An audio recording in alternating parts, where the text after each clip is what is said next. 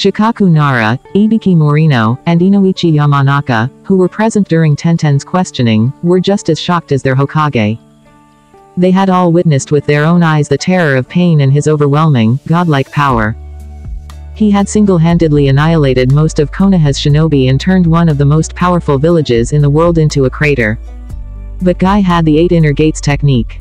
How could he have lost against someone who had just acquired the Rinnegan? Naruto didn't have any time to master it, he was still in the hospital when you went to capture him, was he not? Furthermore, Yamato with Mokuten and Kakashi with the Sharingan, how could they have lost that easily? The Nara said. According to our research, Dujutsu have a sort of genetic memory inscribed in their DNA, Ibiki said. Most shinobi with ocular powers know how to use their abilities instinctually. We have to do something. We are going to do something, right? We can't leave everyone there. Tenten said in desperation. Hokage-sama, we are going to save them, aren't we? We can't just barge into a Megakure now that Naruto has the Rinnegan, Shikaku said with a shake of his head. Tenten, you weren't here when pain destroyed the village, so you didn't see it, it was like the power of a god. Numbers are meaningless against such a power. Since it's been more than 2 weeks since he acquired the Rinnegan, given Naruto's track record with his shadow clones, he must have already mastered most of the Rinnegan's abilities by now. Are you going to leave them there? Tenten shouted in disbelief. We've risked our lives for the village more times than I can count. And Guy-sensei died. How could you even suggest that? Calm down, girl, Ibiki said, frowning at her. Nobody said anything about abandoning them. As Ibiki made a sign to one of the members of his T&I department, Tenten was escorted out of the interrogation room, leaving only the 4 of them sitting at the table. You've been quiet the entire time.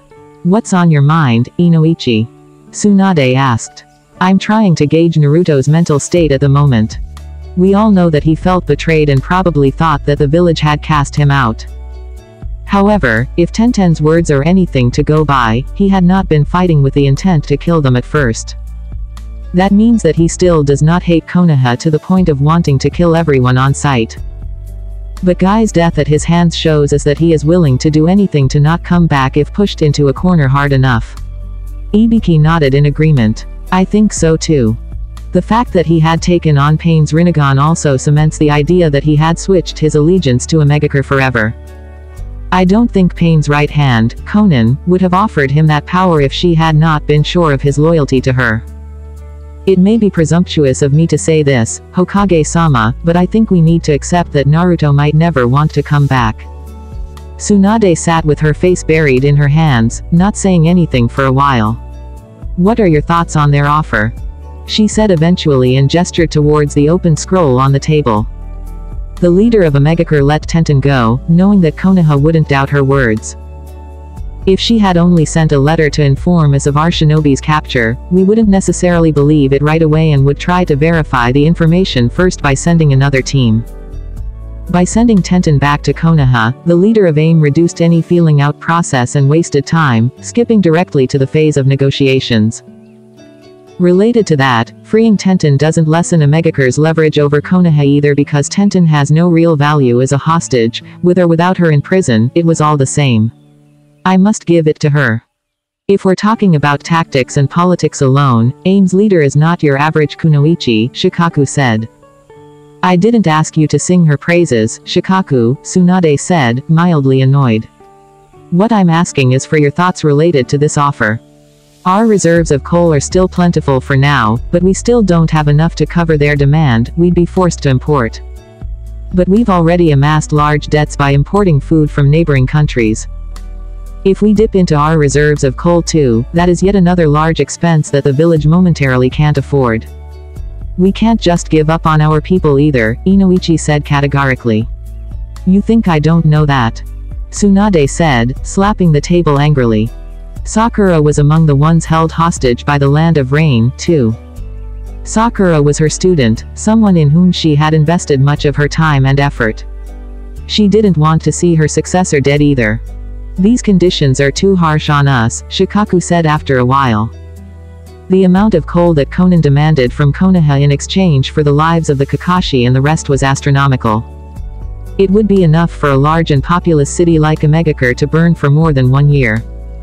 In the first place, Konohagakure didn't even have such a large amount stored up in one place. We should try to negotiate. Let's request a face-to-face meeting. This way, we can gauge their strength, their intelligence, and their intentions much more accurately. Will they accept that? Ibiki asked. Oh, they will, Shikaku said confidently. The fact that they tried to speed up the process for the sake of this transaction lets us know that they are pressed for time too. If you recall what Tenten said, they first attacked Naruto in the hospital after the curfew, when the power was cut. Considering that they have a curfew and that they are trying to trade for coal, that means that their reserves are running low. Which is not surprising, if you ask me. That makes sense, Tsunade said in agreement. The land of rain was completely shut off from their neighbors for almost a decade. No trading and no diplomatic relationships with the surrounding countries either. Considering that it has become known that the land of rain is also the Akatsuki's country of origin, they must have a hard time finding a willing trading partner too. So their problems aren't any less than ours, huh? Ibiki said while rubbing his chin.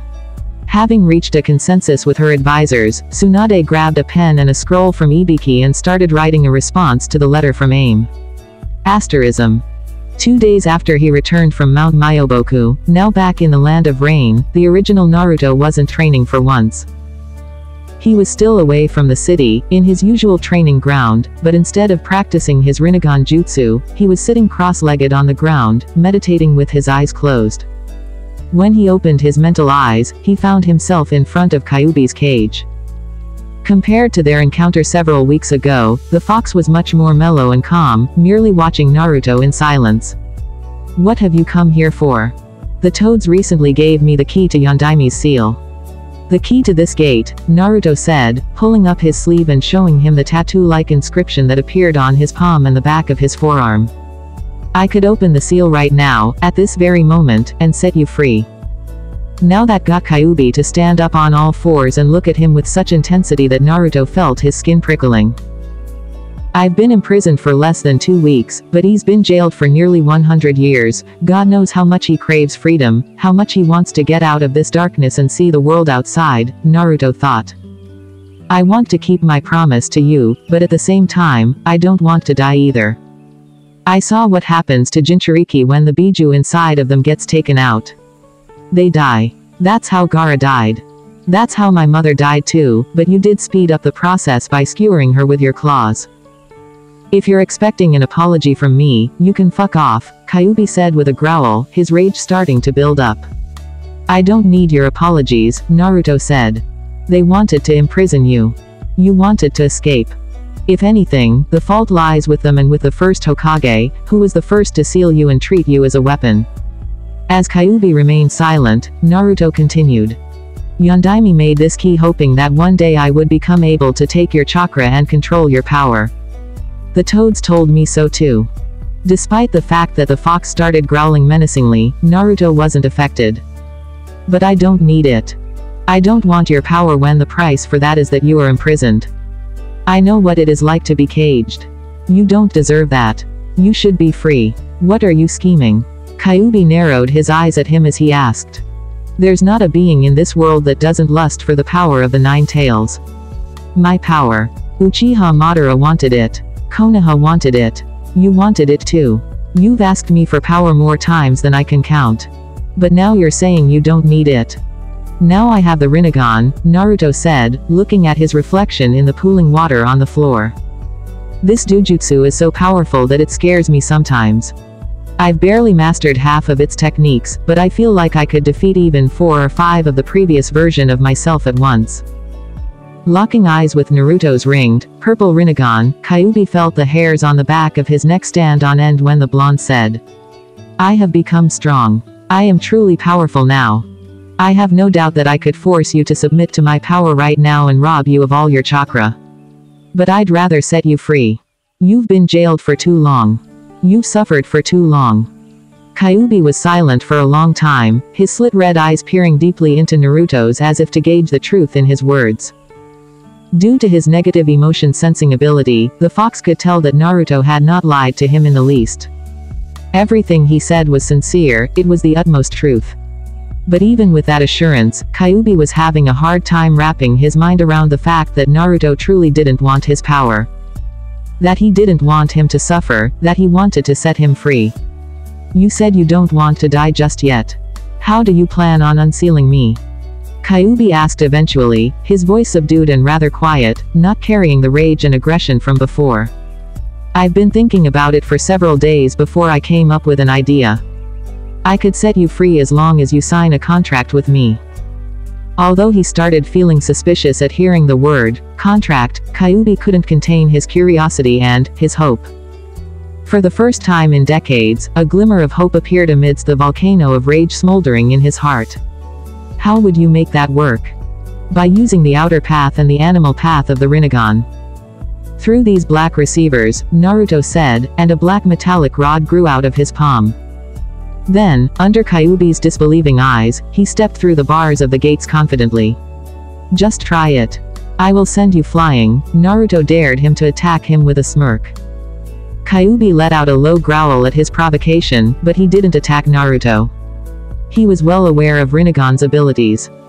Here, feel it for yourself, Naruto said, and he handed the black rod to Kyuubi, who grabbed it with his long claws as if it were a tiny toothpick.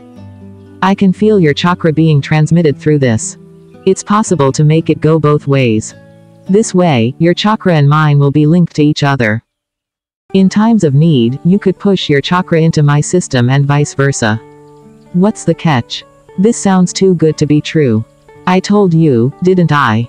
You'll have to sign a contract. You will be tied to my Rinnegan. The moment you accept the chakra transmitters in your body, you won't be able to take them out by yourself, and our chakras will become linked. I will be able to summon you, and you will be able to summon me too. A small part of your chakra will remain in my system at all times so I don't die, and you also get to roam free and do whatever it is that mountain-sized foxes like you like to do in their free time. Kyuubi started pacing back and forth inside the cage restlessly. He had wished for freedom for so long that now that it was presented to him, he was almost afraid to take it. The deal Naruto was offering him at that moment was almost too perfect to be real. What's there to be hesitant about? You'll be even stronger than before if you accept it. Think about what it means for our chakras to be linked. Kyuubi stopped pacing around at that, his eyes becoming wide with surprise as he finally realized the meaning of it. Genjutsu will no longer be effective on me. Genjutsu had been the bane of his existence. That's how Madara enslaved him a century ago, and that was also how he had been mind-controlled after getting out of Kushina's seal. The fact that the Uchiha's Sharingan would no longer have power over him immediately removed any hesitation he might have had about making a contract with Naruto. You won, Kyuubi said.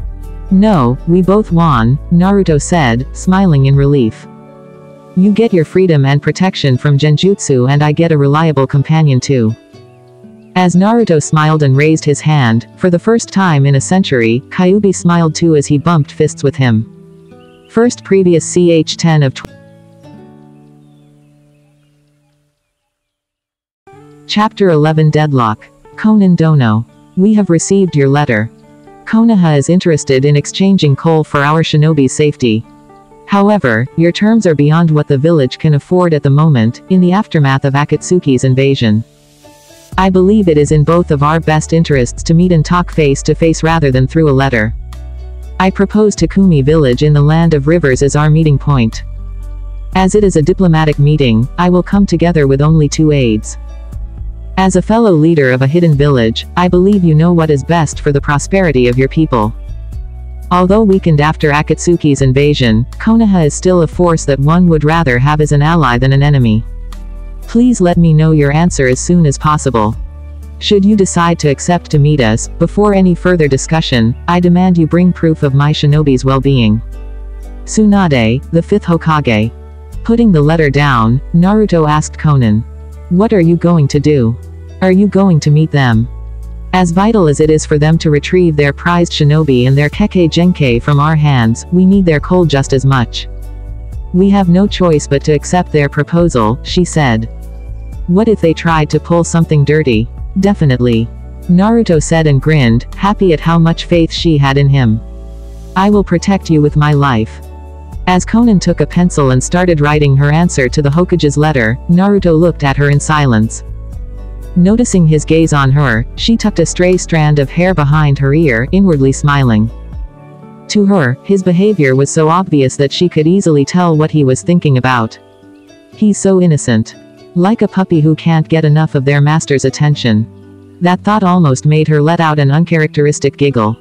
Fortunately, she managed to hide it behind a fake cough, and then she shifted her attention back to her letter. Konoha is still a force that one would rather have as an ally than an enemy. She's clearly provoking us here, Konan said, furrowing her brows in thought. But that's just empty bravado. If she was that confident, Konoha's troops would have been at our gates long ago. Konan had never forgotten her childhood, the suffering that she experienced during the war-torn era of Omegakure. Her family died at the hands of Sunagakure shinobi while Nagato had witnessed Konohagakure shinobi killing his parents in front of his eyes. The large powers of the ninja world never ask for permission. They never negotiate with the weak. They take what they want, they kill, destroy, and pillage with no regard for anyone's fate. She had never forgotten her pain, and her hatred for the large villages had never diminished. The only reason Konoha has not started a war with the Land of Rain despite losing their Mokuten, their Sharingan, and a Hyuga male as well is that they don't dare to. They know by now that Naruto has the Rinnegan and that he's loyal to AIM. Speaking of Naruto, Konan jumped slightly when two hands unexpectedly landed on her shoulders. You looked tense, he said as an explanation, and he started gently massaging her shoulders. Konan involuntarily released a sigh of comfort as he massaged her tense and tight neck and shoulders. Ah, it's so good. But this isn't a good moment. I need to focus on the letter now, she said, putting her hand over his, on her shoulder. I'd be more than happy if you continued what you're doing in half an hour. Okay, no problem, he said. In the next moment, Konan froze as she felt his lips touch the crown of her head. Her amber eyes were wide with surprise as she turned her head to look at him. Sorry, I didn't mean to.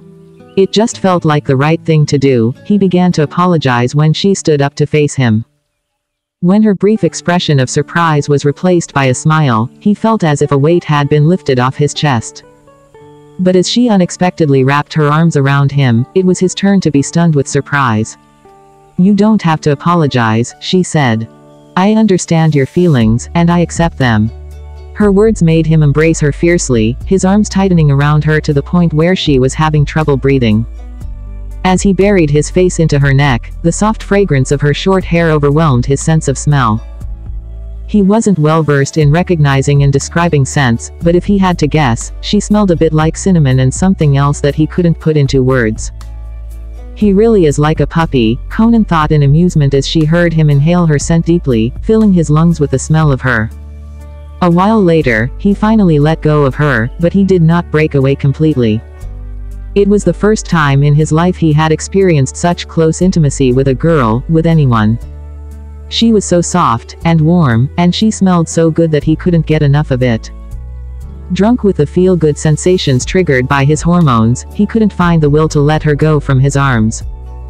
As their heights were similar and there were less than 10 centimeters between their faces, he could feel her warm breath on his lips. Maybe it was only his imagination, but when he wetted his lips, he could even taste its sweetness. Bringing his hand to cup her face, he inwardly wondered at the softness of her skin as he caressed her cheek with his thumb. When she leaned into his touch, he felt his stomach lurch with his feelings for her. Can I kiss you? He asked, his voice only a breathless whisper. Short lime removed. 1 week later. Among shinobi and civilians alike, Takumi Village was one of the most well-known and most frequented places in the Land of Rivers.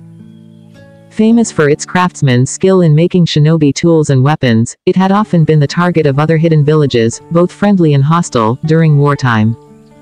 However, after the end of the Third Ninja War, as the great hidden villages entered a period of relative peace, Takumi Village was slowly forgotten. Now, nearly 20 years later, most weapons shops had been closed down as the craftsmen started directing their manufacturing skills to produce different things needed in times of peace. It slowly became a hub for new inventions and technological breakthroughs. The reason why it was such a famous place for shinobi even after so many years was that the daimyo of the Land of Rivers hired missing nins for the sake of protecting it. Therefore, many shinobi and kunoichi that went rogue often tried to seek refuge under the wings of the Land of Rivers daimyo. As Konan explained to him all those things, Naruto gawked at the shops and street vendors with great interest. For a village that had lost its main source of revenue decades ago, it looked like it was flourishing. "We have arrived," she said, stopping in front of a large, 3-story pagoda. "How many shinobi do you sense inside?" he asked. He could enter the sage mode and find out for himself, but he didn't want the others to interpret it as an act of hostility. 5 shinobi and a few dozen civilians. I assume that 3 of them are from Konoha. The other 2 ninja must be the daimyo's bodyguards. Konan said. Her sensory ability was very good. Asterism. Lady Konan of Omegakure has arrived. At the servant's announcement, all the occupants in the room turned their heads to the door. The first to step inside was a woman with short blue hair, orange eyes, and a gray cloak obscuring most of her body. The only other features that stood out in her appearance were the piercing in her lip and the light blue paper rose ornament adorning her hair. Knowing the fragile diplomatic position Omegakure was in at that moment, even with her love for Akatsuki and the ideals it stood for, Konan chose not to wear the infamous cloak at this summit. As Naruto stepped through the door after her, Tsunade involuntarily rose to her feet, and Shikaku and Hiyashi at her side both became tense. After witnessing Pain's massacre and the destruction of their village, the sight of Naruto's purple, inhuman eyes sent chills down their spines. "Greetings, Daimyo, Hokage Dono," Konan said calmly. Whereas the Daimyo returned her greetings right away, Tsunade took a moment before replying. "Greetings." Once Konan sat down at the round table and Naruto took his position standing at her back, the Daimyo cleared his throat before saying, "As the Daimyo of the Land of Rivers, I will be your moderator.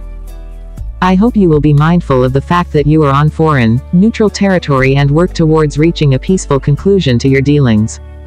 Let the meeting proceed." Minding her manners, Konan remained silent, letting the Hokage speak first. "I will start by asking for you to show me proof of my shinobi's well-being. If you don't have that, I have nothing further to talk about with you," Tsunade said, the tone of her voice speaking volumes of the rage smoldering inside of her. When Naruto stepped forward and placed an envelope on the table in front of her, Tsunade couldn't keep her calm anymore and suddenly punched the table, smashing it into smithereens. "How could you do something like this, Naruto?"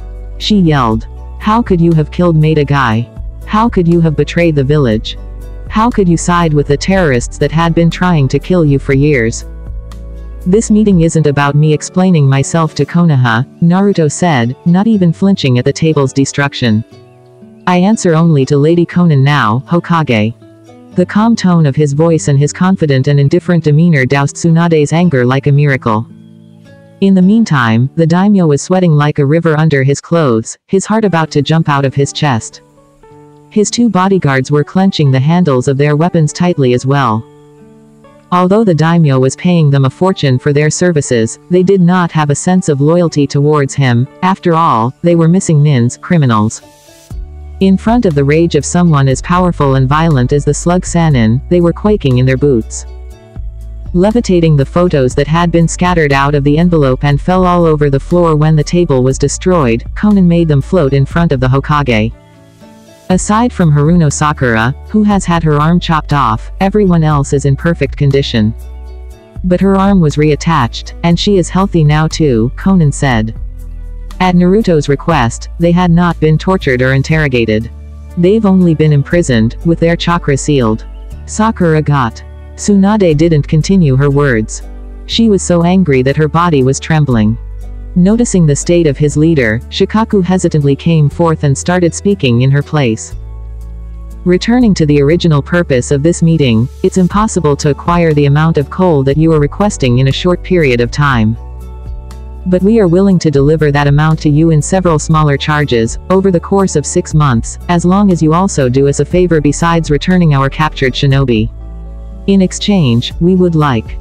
Shikaku's words were suddenly cut off as a fast and heavy object whooshed through the air. In the next moment, the Land of Rivers daimyo's head flew up in the air, and blood erupted from his neck like a geyser. Kubikiribocho. Hiyashi said in recognition when he saw the huge blade embedded in the wall after beheading the daimyo. The daimyo. Who dares? The daimyo's two bodyguards yelled at the same time. Shikaku, Tsunade, and Hiyashi all became tense and ready to battle. There are 4 intruders. Judging by the size of their chakra reserves, they are powerful. Prepare for battle, Naruto, Konan said. Understood. The two of them had agreed on a plan of action beforehand in case things went south, so Naruto didn't need any further instructions. Shinra Tensei. As he said those words, the outer wall of the meeting room was blasted into pieces. Obscured by the clouds of dust and debris left in the wake of the wall's destruction, Naruto and Konan jumped out of the pagoda into the open space, landing on the rooftop of a smaller building in the daimyo's residence's courtyard. If you had to make a grand entrance, at least you could have gone for the Jinchuriki's head, you dumb cretin. This loud bitch again, shut your damn mouth for once. Both of you stop it. Jugo and Suigetsu, keep the Hokage and the other two busy. Karen, conceal your chakra and hide until you are needed. Hearing the last voice, Naruto didn't need to see it to recognize who was the one that spoke. Sasuke. As Sasuke jumped out of the destroyed building too, the air also started shimmering, and an orange-masked shinobi wearing the infamous Akatsuki cloak appeared out of nowhere. When the orange-masked shinobi looked at Naruto, he couldn't hold back his disbelief. The Rinnegan. His voice suddenly filled with anger, Obito screamed. It's not enough that you betrayed me, but you've even given Naruto the Rinnegan. The heavens are my witness, Konan, your death will not be an easy one. But Konan didn't reply to him. Spreading her white paper wings wide, she took to the air behind Naruto, filling the air around her with countless paper tags. Interesting eyes you've got there, Naruto. Even more interesting was to hear that you, of all people, have defected from Konoha. What has the world come to? Sasuke said and laughed. The idea of joining hands with you to destroy Konoha once and for all doesn't sound bad at all, but, unfortunately, I have been hired to kill you. Now, let's see whose eyes are better, yours or... Sasuke stopped his tirade when Naruto suddenly bent over and started coughing, holding onto his throat as if he were choking. In the next moment, a crow came out of his mouth, a crow with a special dojutsu in its eye socket. But, before Madara or Sasuke could react, even before the crow could do what it had been programmed to do, 4 paper blades sliced it into pieces, splashing its bloody remains all over the place. What was that, Naruto? That looked like one of Uchiha Itachi's crow summons. Are you okay? Konan quickly asked, worried. I'm fine, Naruto said after catching his breath. I'll explain later. There's no time for that now. He had completely forgotten about the crow that Itachi had implanted in him. He didn't know what the crow's power had been supposed to be, but he didn't have time to mull over it. Not when 2 Uchiha were emitting such deep killing intent towards him. Momentarily, all 4 of them were completely silent, the screams of the scared civilians running away sounding particularly loud in Naruto's ears. But then, Sasuke suddenly said, Amaterasu. As a tear of blood fell from his eyes, a conflagration of black fire suddenly engulfed Naruto. However, the screams of agony that Sasuke had been expecting didn't come out. Instead, the flames which were said to be inextinguishable and hotter than the sun shrank rapidly, dissipating completely into Naruto's hand. Bansho Tenin. Sasuke lost control over his body as he felt himself getting pulled towards Naruto's hand. Even as he was pulled towards the blonde, Sasuke quickly put his hands in a tiger seal and a huge fireball came out of his mouth. However, his fire technique failed again as a pair of Asura arms grew out of Naruto's torso and formed the hand seals to cast the Kage Bunshin technique. Gakido. The newly summoned clone said as it sucked in the great fireball technique. Right as Naruto was about to catch Sasuke in a chokehold, Obito appeared behind Sasuke's back and whisked him away into the Kamui dimension.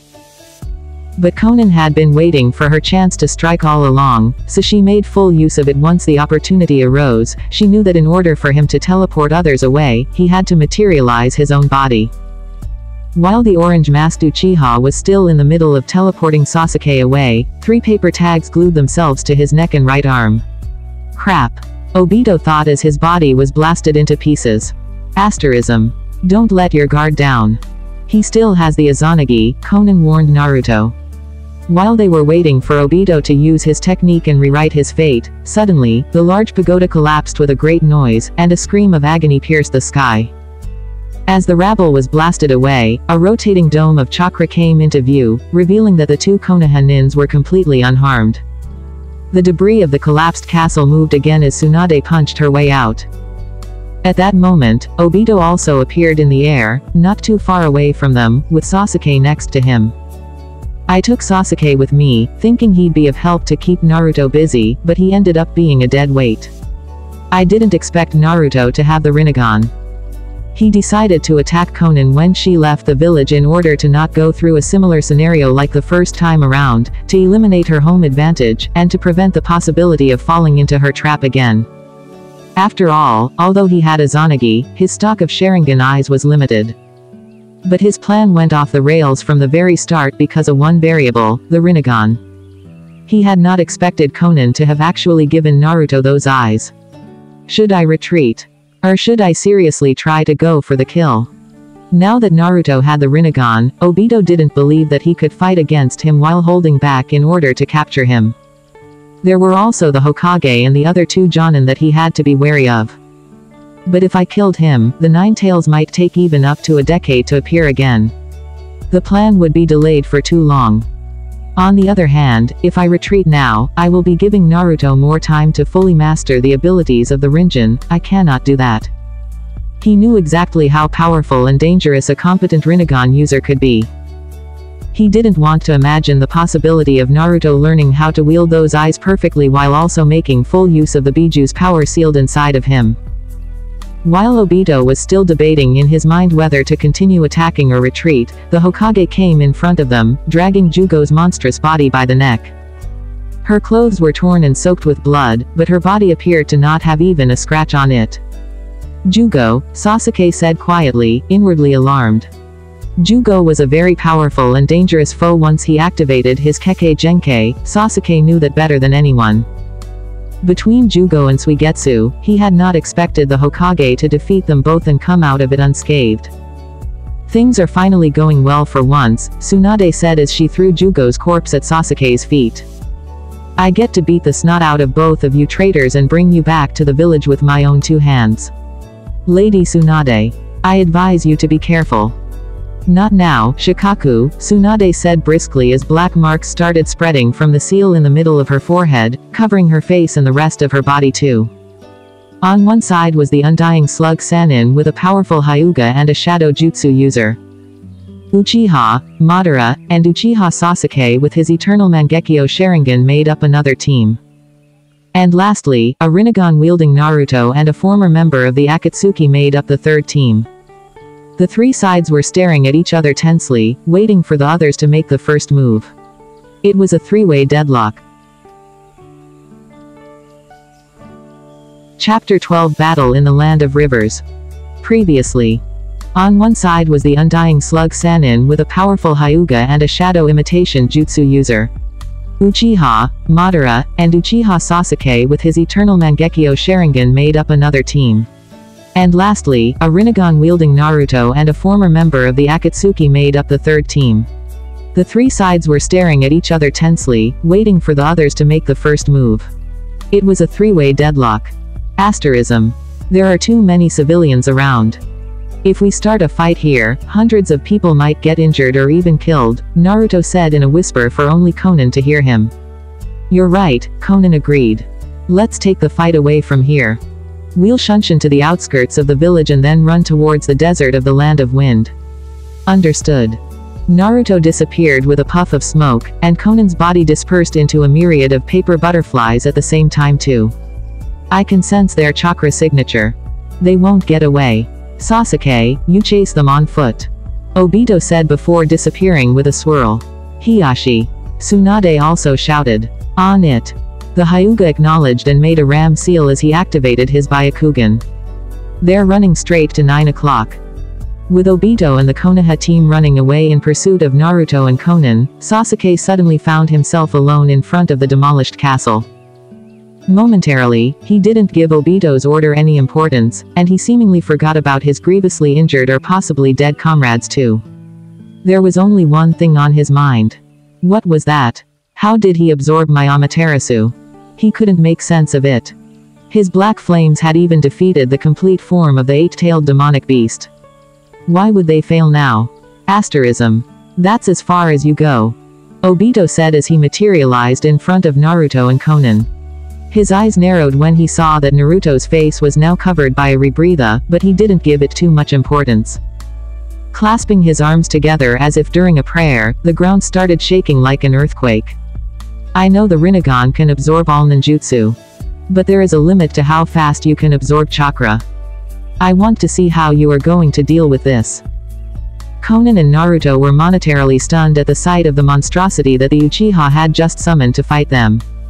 It had to be over 100 meters in both height and width. It was a titanic wooden statue with countless arms growing from its back. Asterism.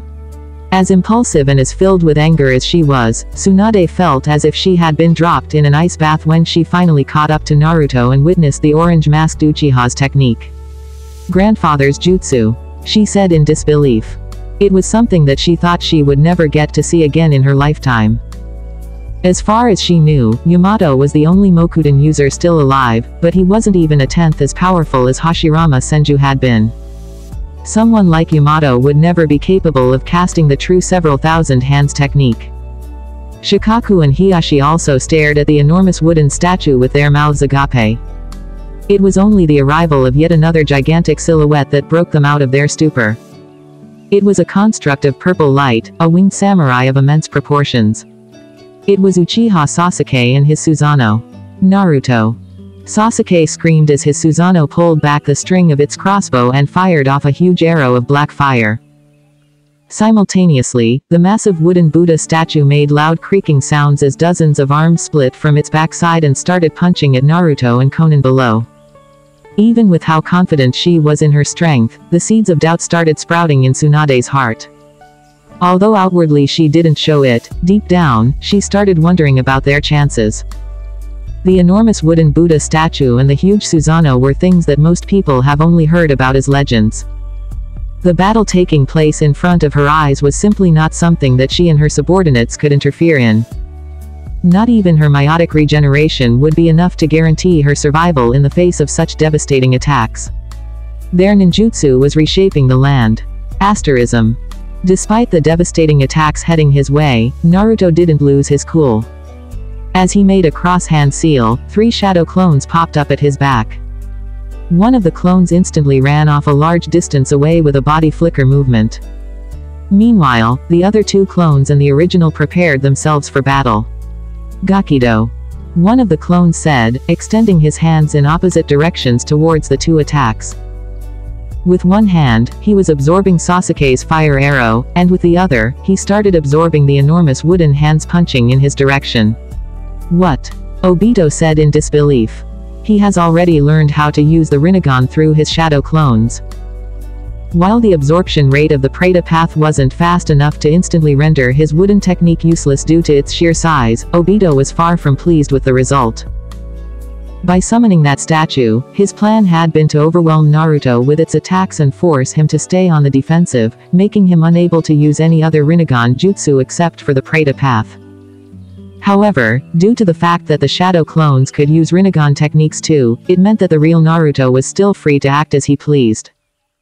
Therefore, Obito's strategy ended up backfiring. At the moment, he was doing nothing more than feeding his chakra to his enemy. As the Uchiha slapped his palms together once again, the giant wooden Buddha statue stopped its attack. Letting Naruto continue draining his chakra would be idiocy. He needed to think of a different strategy. Bansho Tenin. As Naruto and one of his shadow clones shouted, Obito was suddenly yanked forward, outside of his control. This is bad. My Kamui can't stop it. Obito had never fought against a Rinnegan user before. The fact that Diva Path's pulling ability could still affect his body even while he was using Kamui took him completely off guard. Damn it. This ability again. Sasuke cursed through gritted teeth and unsheathed his sword as he was unexpectedly pulled out of his Susanoo by Naruto's universal pull 2-1. As Naruto had already expected, although his Rinnegan's universal pull worked on Obito and pulled him forth, Obito phased through his shadow clone, not allowing any hits to land on him. But on the other side, the original Naruto caught Sasuke by the wrist that was wielding the blade. At first, Sasuke tried to forcefully yank his arm away from his grasp, but Naruto's grip strength was like a vice. The orange pigmentation around his eyes betrayed the fact that he was already in Sage mode. Out of the 3 shadow clones that he had summoned at the beginning of the fight, the one that had shunshined away had started gathering natural energy right away. Thanks to the outer path, by making use of its black receivers, the shadow clone could transfer its senjutsu chakra to Naruto continuously, like a stream, without needing to dispel. Arg! Sasuke cried out in pain and dropped his sword when Naruto clenched his hand harder around his wrist, snapping his bones. But the Uchiha was far from done.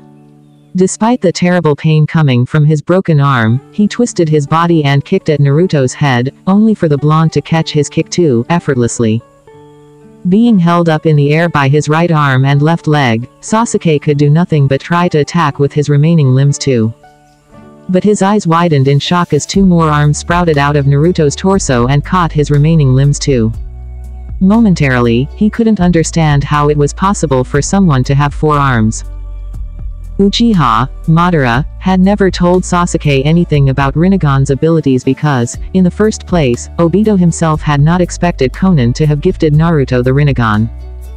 Initially, they thought that between the 2 of them and their Mangekyo Sharingan abilities, killing Konan and capturing Naruto would be like a walk in the park. Konan. Now! Naruto shouted, his voice muffled by the rebreather covering his face. The myriad of paper sheets filling the air around Naruto suddenly burst apart. But, unlike her previous strategy to use exploding tags in order to counter Obito's Kamui, this time it was different. Poison. Obito's remaining eye widened in surprise.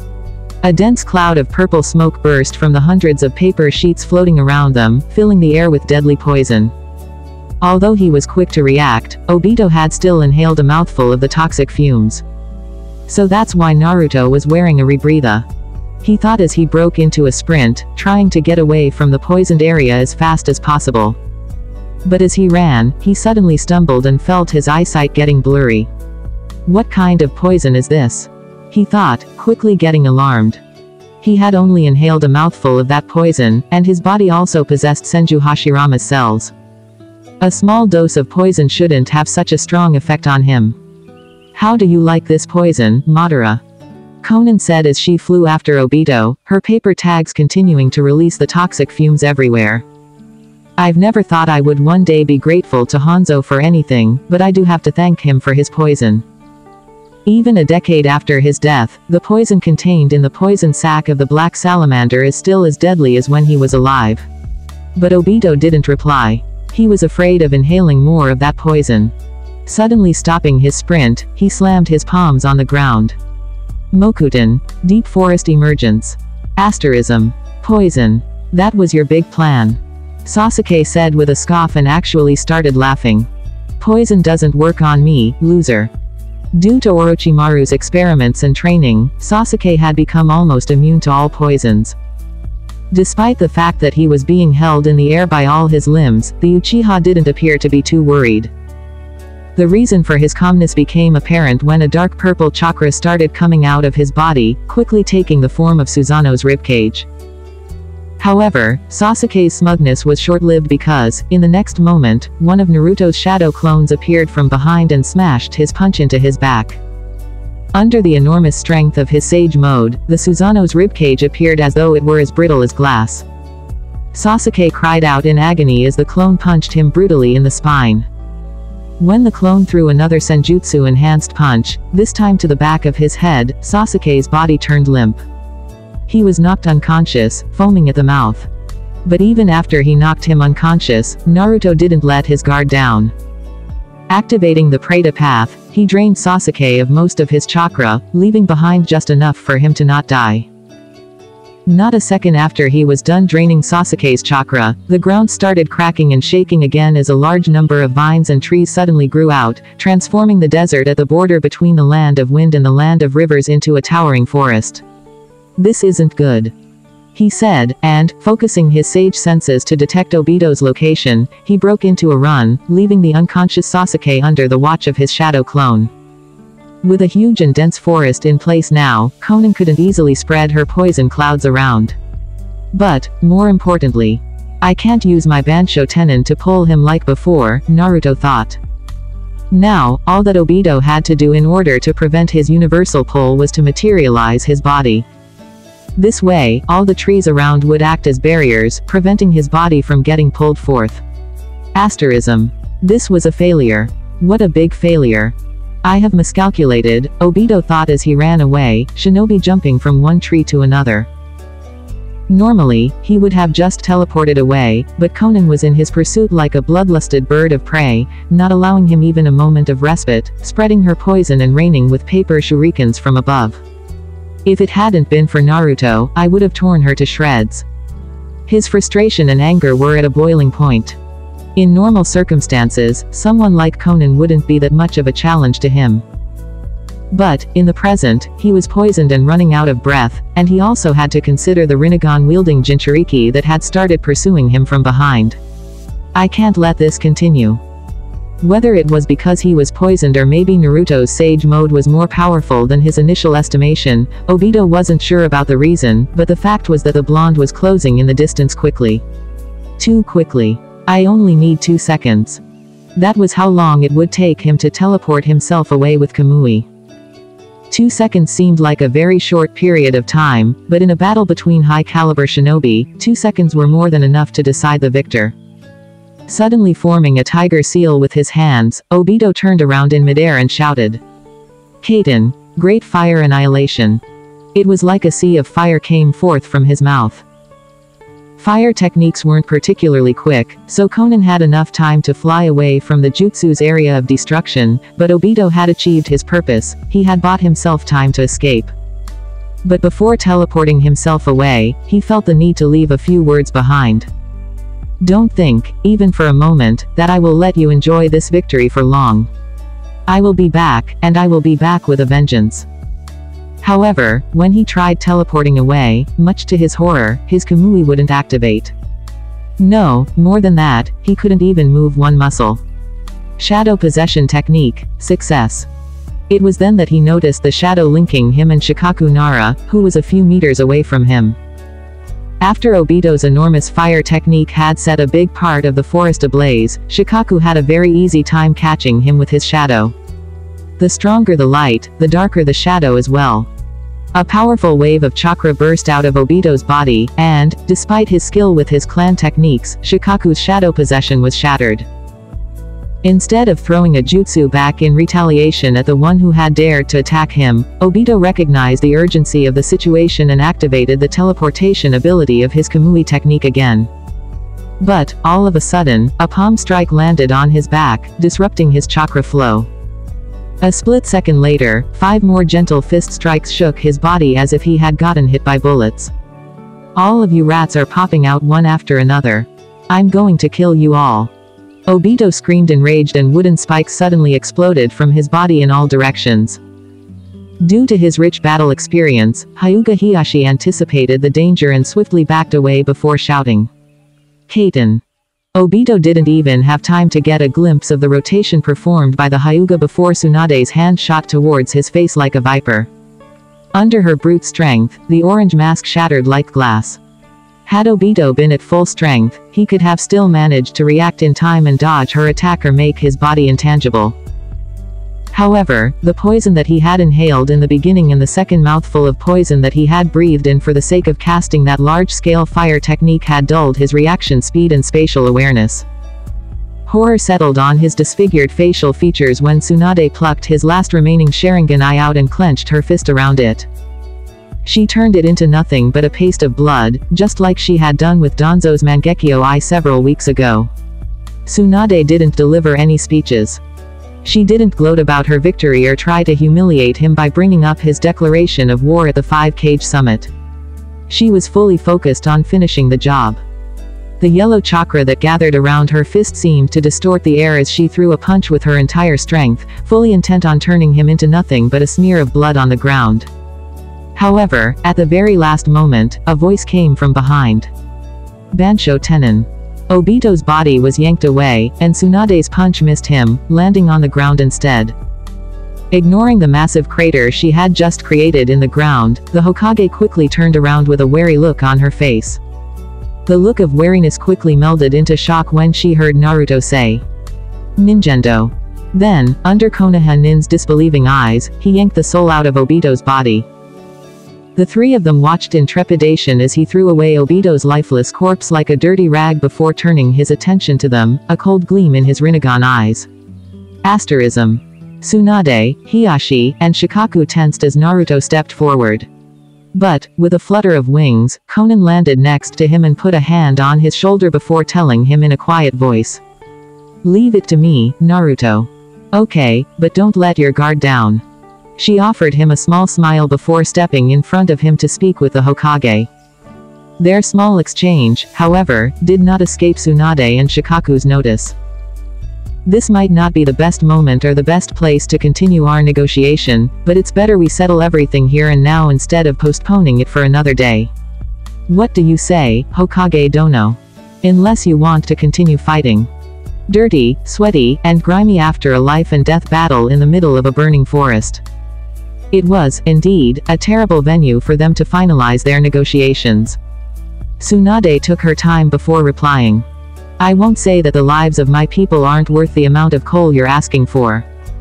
However, we don't have such a big quantity stocked up, not enough to trade it to you without leaving ourselves in the dark.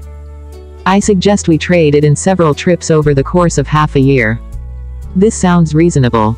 But what guarantee do we have that you will hold your end of the bargain? Unless we also kept your shinobi captive and released them one by one after each one of your shipments." "Konan Dono, Hokage-sama, forgive me for speaking out of turn," Shikaku said. "I would like to ask Naruto, do you hate Konoha?" Naruto didn't reply right away, and Tsunade's heart grew heavy the longer he kept silent. "I don't," he said eventually. "But I don't want to come back. I am a shinobi of a Megakure now. In AIM, people respect and acknowledge me. I'm not just a shitty genin who gets treated like the village idiot by everyone. I'm a jonin now, I am Lady Konan's right hand. So don't waste your time trying to convince me to come back. It won't happen. That is not our intention," Shikaku said calmly, having expected as much. "But, since you don't hate Konoha, is there any reason why we cannot be allies? AIM and Konoha don't have to be enemies. Allies are supposed to be in an equal relationship. Give and take. It is a two-way road," Konan said, a pondering look on her face. "What is it that you expect from AIM? And what is it that Konoha can offer in return?" While Konan was negotiating the terms of their tentative alliance with the Hokage and her aides, Naruto's shadow clone returned with Sasuke's unconscious body in tow. Distracted by their arrival, Tsunade asked, "Uchiha Sasuke, is he still alive? What are you going to do with him?" I held back. "He's not dead. Just unconscious," Naruto said. "I could hand him over to you." When he trailed off like that, Tsunade understood the hint. "What do you want in exchange?" "I want to visit the Uzumaki shrine in Konoha. Does that place still exist?" she asked. Her grandmother, Mito, had been a Uzumaki, so Tsunade knew the place that Naruto was talking about. But after pain had turned the village into a crater, hardly any buildings were still standing. "What do you want to go there for anyway? There is nothing but a bunch of strange masks." As far as she knew, even before Akatsuki's invasion, the Uzumaki shrine had been in a state of disrepair, a derelict left untouched since the death of the fourth Hokage. "It's the only thing remaining from my clan. I'd like to take those masks and keep them as a memento." Hearing his answer, Tsunade shrugged her shoulders. She knew that Naruto was the type to collect souvenirs and keepsakes from all the missions he had been on. He was that kind of person. So she didn't think too much about his seemingly random request. Asterism. As he watched Hiashi Hyuga silently block the unconscious Sasuke's tenketsu to seal his chakra pathways, Naruto tuned out the discussion between Konan, Tsunade, and Shikaku. Looks like, in the end, I did bring him back to Konoha. Somehow, I ended up keeping the promise I made to Sakura. The situation was so ironic that he almost laughed. He captured Sasuke and returned him to the village, but he had become a missing nin himself. Technically, he wasn't a missing nin anymore after swearing his allegiance to a Megakure, but the fact that he had abandoned Konoha still stood. Sasuke has gotten so powerful since I last saw him. I don't know how I would have held my own in a fight against him without the Rinnegan. His Sage mode was very powerful, but Sasuke's Amaterasu flames were extremely troublesome. They were even more dangerous than the enormous avatar of chakra that Sasuke had summoned because, in spite of its size, Naruto's Toad Sage strength was high enough to shatter it. But there was no defending against those black flames. Without the Rinnegan, his only option would have been to dodge them as if his life depended on it. Ever since you left the village, Hinata has not been the same. Hiyashi's words broke Naruto out of his thoughts. I didn't just leave the village. I got thrown in the worst prison on the continent for a crime I didn't commit, Naruto bit back. I see you are still bitter about it, Hiyashi said with a sigh. You probably know about it, but our clan suffered in a similar way a few years ago. My brother had to sacrifice himself for the sake of peace, despite the fact that we weren't in the wrong, Kumogakure was. But this is what being a shinobi is all about. As shinobi, we fight, we kill, we sacrifice, and we endure for the sake of our village. Naruto wasn't impressed. Did the elders or the Hokage ask you to convince me to come back? The Hyuga shook his head. No. It is all for the sake of my daughter. Oh, so you care about her now? Hiyashi frowned at his biting retort. I've always cared about her. It was all for the sake of making her strong. That's what you're going to tell me, I bet. Realizing that he was quickly getting incensed the more he was talking to him, Naruto took a breath before saying, whatever. I don't care about your parenting. I don't care about Konoha. You're wasting your breath, old man. I'm never coming back. As for Hinata, she's a good girl, but I've never had any special feelings for her. It was all one-sided. It would be wise for her not to follow Sakura or Ino's example by chasing someone who had abandoned the village, because I'll say it again, I'm not coming back. My home is in Omegakure now, by Lady Konan's side. I understand. As the boy had made it clear that he wasn't interested in Konoha or Hinata, Hiyashi didn't pester him any longer. Putting Sasuke's unconscious body on his shoulder, he left and joined his comrades. Left alone, Naruto drifted back into his thoughts. It was unlike him to be so quiet and taciturn, but the information that he had received by using the human path to rip Obito's soul out of his body shocked him. That guy wasn't Uchiha Madara. It was an imposter. Uchiha Obito's memories from when he was a young child up until the present had flooded his brain. His memories of the Third Ninja War, of Namikaze Minato, of the real Uchiha Madara, and of the day of Naruto's birth when Obito killed his mother and caused a genocide in Konoha by manipulating Kyuubi to attack the village, nothing was hidden. His death was too good. He couldn't feel a shred of sympathy for him. Not after watching his mother screaming in agony while the Biju was being ripped out of her. The atrocities committed by that man were making his blood boil. But his dark thoughts took the backseat when Konan called him out. Naruto. Can you come here for a moment? I need your opinion on something. Just hearing her call out his name was enough to make him smile. The fact that she needed and valued his opinion filled him with joy too. Even after a few months away from Konoha, he was still not entirely used to how she tried to include him in all the important matters related to the village. He had craved other people's acknowledgement his entire life, and Konan was giving him that, and more, every day. Whenever his mind went to her, his heart would swell with his feelings for her. There is a scene in the anime where Gaara uses his sand to pull Uchiha Madara out of his Susanoo by grabbing his ankle. If Gaara could do something like this with his sand, it makes sense to me that Naruto could do the same to Sasuke by using the universal pull of his Rinnegan. You can skip the following walls of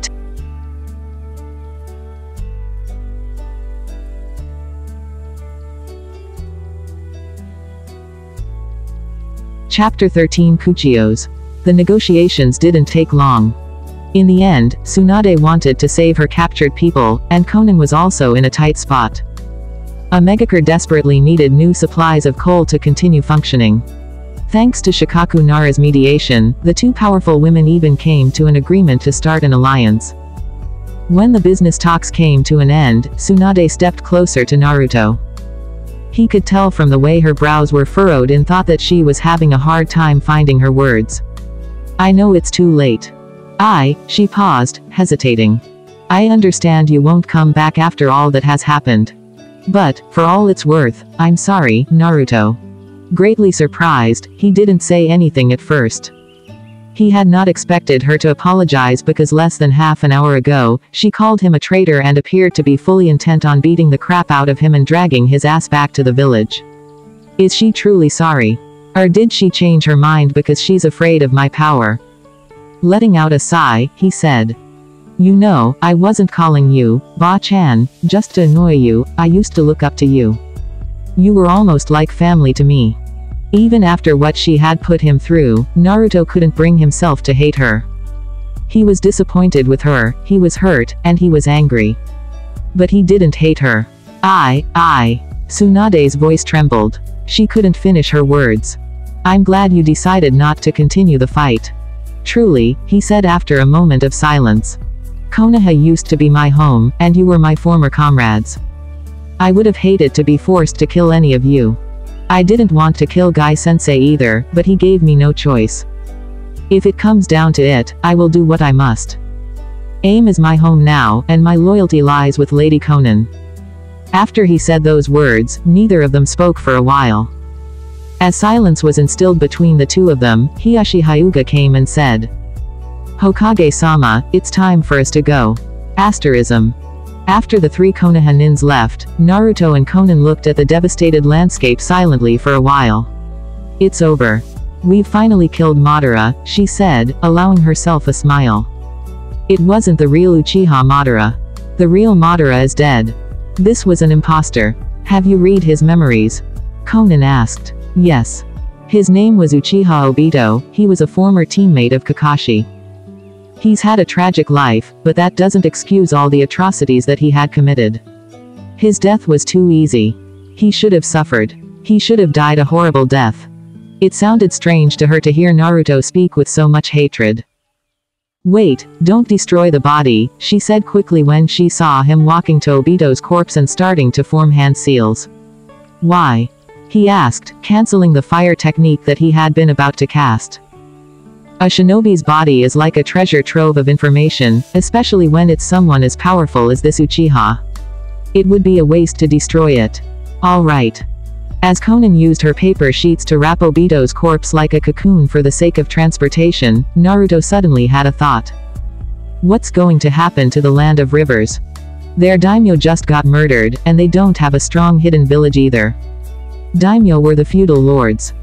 Usually, they were very well protected, so it was not often that they were assassinated. But the land of rivers was a rather small and militarily weak country compared to its neighbors. There used to be a hidden village named Tanagakure 2 decades ago, but, after the Third Ninja War ended, for some reason, the daimyo stopped sponsoring them, so they faded into obscurity. The daimyo of this country preferred to rely on mercenary shinobi for his protection. It's also one of the reasons why Akatsuki used to operate unhindered in this country.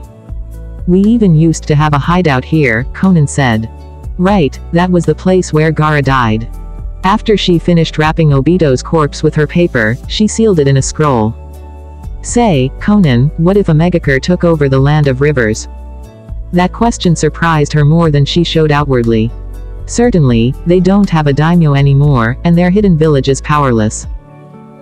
Rather than letting the rich officials in the government start a civil war, it wouldn't be bad for the country, especially for the average people, if AIM took it under its rule, but things are never that easy when it comes to politics, she said. What do you mean? The land of rivers isn't a large or militarily powerful country. To put it in simple terms, this country is more like a buffer zone between the land of wind and the land of fire, a sort of neutral ground between these two big nations. A Megakure's expansion could be seen as a sign of aggression by both villages. But Suna and Konoha have been very close allies ever since Gaara became the Kage. And now we are also allied with Konoha, aren't we? He asked. Our alliance with Konoha is merely in the budding stage, and we also have to consider the fact that now that Akatsuki's leader is gone and that Uchiha Sasuke has been defeated, the other 4 nations will start asking about the whereabouts of the Biju that had been captured. The rest of the world doesn't know about Geto Mazo or how the tailed beasts were captured. The Rinnegan is still a mystery for most people. I think the secret is safe for now, said Naruto. Konan took on a pondering expression before saying, your suggestion does have merit. I will discuss it with the rest of my advisors. If we took control of the land of rivers, we would have access to the sea, and that would open up our trade. But, related to the Biju, what are you planning on doing with them and the demonic statue of the outer path? I will free them, of course.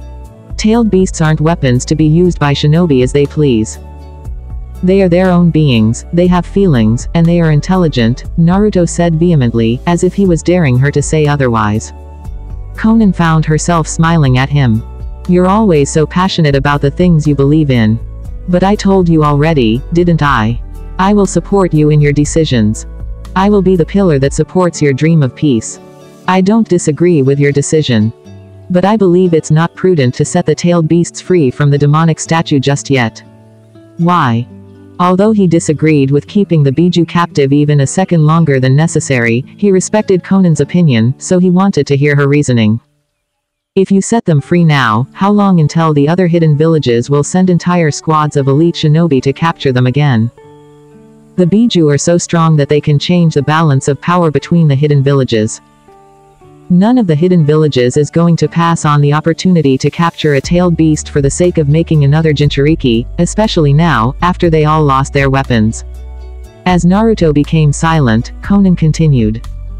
With your power, you could probably fight off such groups when the time comes, but if they come to the conclusion that a Megakure is hogging all the tailed beasts for themselves, we will become the target of the entire world. Can you fight against the 5 great elemental nations all by yourself? Are you powerful enough to deter them from daring to start a war? In the ninja world, power is everything. Please listen to my advice. I suggest you keep the Biju inside Gedo Mazo for a while longer. Let us recover from our economic burdens first and wait until you have fully mastered your Rinnegan. After you master all its paths, you will have become no different from a god. Naruto let out a sigh as he listened to her words, but he didn't try to contradict her. He had only thought about setting the tailed beasts free without considering the consequences of such a deed. I am still lacking. I still have much to learn. Thank you for your guidance, Konan, he said, his shoulders dropping with the disappointment he was feeling in himself. You will learn everything in due time. No one is born wise and knowledgeable, so don't beat yourself over it. I will continue staying by your side and doing my best to guide you until you no longer need me or my counsel. That day won't ever come because I will always need you, he said with a chuckle. A brilliant smile lit up her face. You just know the right things to say to make a woman's heart flutter. What a charmer, she said coyly, and she put her arms loosely around his neck, her face now only centimeters away from his. Her sudden embrace and her proximity left him at a loss for words. Entranced by her beautiful orange eyes, it almost came as a surprise when she leaned in and pressed her lips against his. The burning forest and their destroyed surroundings faded from his field of view as he closed his eyes and hugged her soft body tightly to his chest. He lost himself in the taste of her lips. Even after they parted, he didn't want to let her go out of his arms for a while. His clinginess and the needy look on his face made her coo at him, "You're adorable." It felt strange to hear a girl say such things about him. His stomach stirred from his feelings for her. "I just like you so much. I can't help it," he said, his face heating up outside of his control. His innocent but straightforward confession made her smile at him widely. He was making her feel like a teenager all over again. "Let's go back to AIM, shall we? Can your clone summon us there?" A piece of paper came out of Konan's palm, and Naruto focused his chakra on his index finger to write on it the words, "Summon us to AIM." In the next moment, both Konan and Naruto disappeared in a cloud of white smoke. Asterism. The sound of raindrops hitting the leaves, the fresh smell of nature, the chirping of the birds, the view of rays of sun peeking through the curtain of clouds covering the sky, and the comfort of lying down on the soft, grassy ground, Kyuubi couldn't remember the last time he had been so happy. The titanic fox made the ground quake and stirred great gales of wind with his enormous tails as he rolled onto the ground and jumped around like a newborn pup. A pup the size of a small mountain, but a pup nonetheless. At last, he was finally free from the seal. After nearly a century of being imprisoned in a dark place in terrible conditions, he was finally free to roam the world as he pleased. Although he was a gigantic demonic beast, Kurama was still a fox in the end. The desire to dig out a den for himself was rooted in his being. He wanted a place to call home. However, seeing as the land of rain consisted mostly of grasslands, river valleys, and swamps, Kurama headed towards the border with the land of earth in search of a tall mountain to claim as his own. Back in the day, the nine-tailed fox used to be known as an unstoppable force of nature, a walking disaster. His sheer size alone was enough to destroy any human settlements in his way just by walking through them. But now, the demon fox was different from his past. Out of gratitude for his savior, he was very mindful of his surroundings and avoided all villages and towns during his trip towards the mountainside. Nevertheless, the news of Nine-Tails' appearance had still spread over the entire world. Asterism. Reikage Dono. I will get straight to the point. The leader of the Akatsuki died at the hands of Uzumaki Naruto. Uchiha Sasuke has been captured as well. He is imprisoned in Konoha as we speak, awaiting trial. As a result of our plan to investigate the land of grass, Naruto still resents Konoha. He had sworn his allegiance to a Megakure. Lastly, Uzumaki Naruto possesses the Rinnegan now. His new power is unfathomable. Seeing as we have all lost our Jinchuriki, this is not the time for us to act rashly. I advise you to proceed with caution when interacting with the land of rain in the future. Godime Hokage, Tsunade. The leader of the Akatsuki is dead. Uchiha Sasuke was captured. Then what was the damned point of the Cage Summit? The Reikage yelled, making his subordinates wince at the volume of his voice. According to our sources, there was a great battle in the land of rivers, at the border with the land of wind. It appears that the Akatsuki attacked the leader of a Megakure and the Hokage during their diplomatic meeting, Mabui said. The leaf had diplomatic contact with Hidden Rain. That damned Hokage forgot to make any mention of it in the letter. The Reikage said, I don't like this. We were supposed to be allies while a Megakure is known as the birthplace of Akatsuki. Why would the Hokage make contact with them without telling us anything? I knew I shouldn't have trusted her. While the Reikage started ranting about Hidden Leaf's alleged betrayal, a man burst rudely through the doors of the office. Before the Reikage could rebuke him for his lack of manners, the man shouted. Reikage-sama. The nine-tailed demon fox has re-emerged. The Kyuubi has been spotted in the land of rain, not far from the border with the land of earth. What? How is that possible? The Reikage said in disbelief. The Hokage had just sent him a letter through which she informed him of the Akatsuki's destruction and warned him of Uzumaki Naruto's power.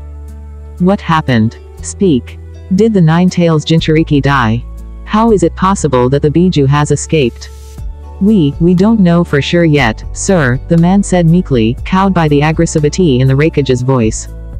But there is something strange about the Kyuubi. It doesn't have 9 tails. The reports say it only has 8 tails now.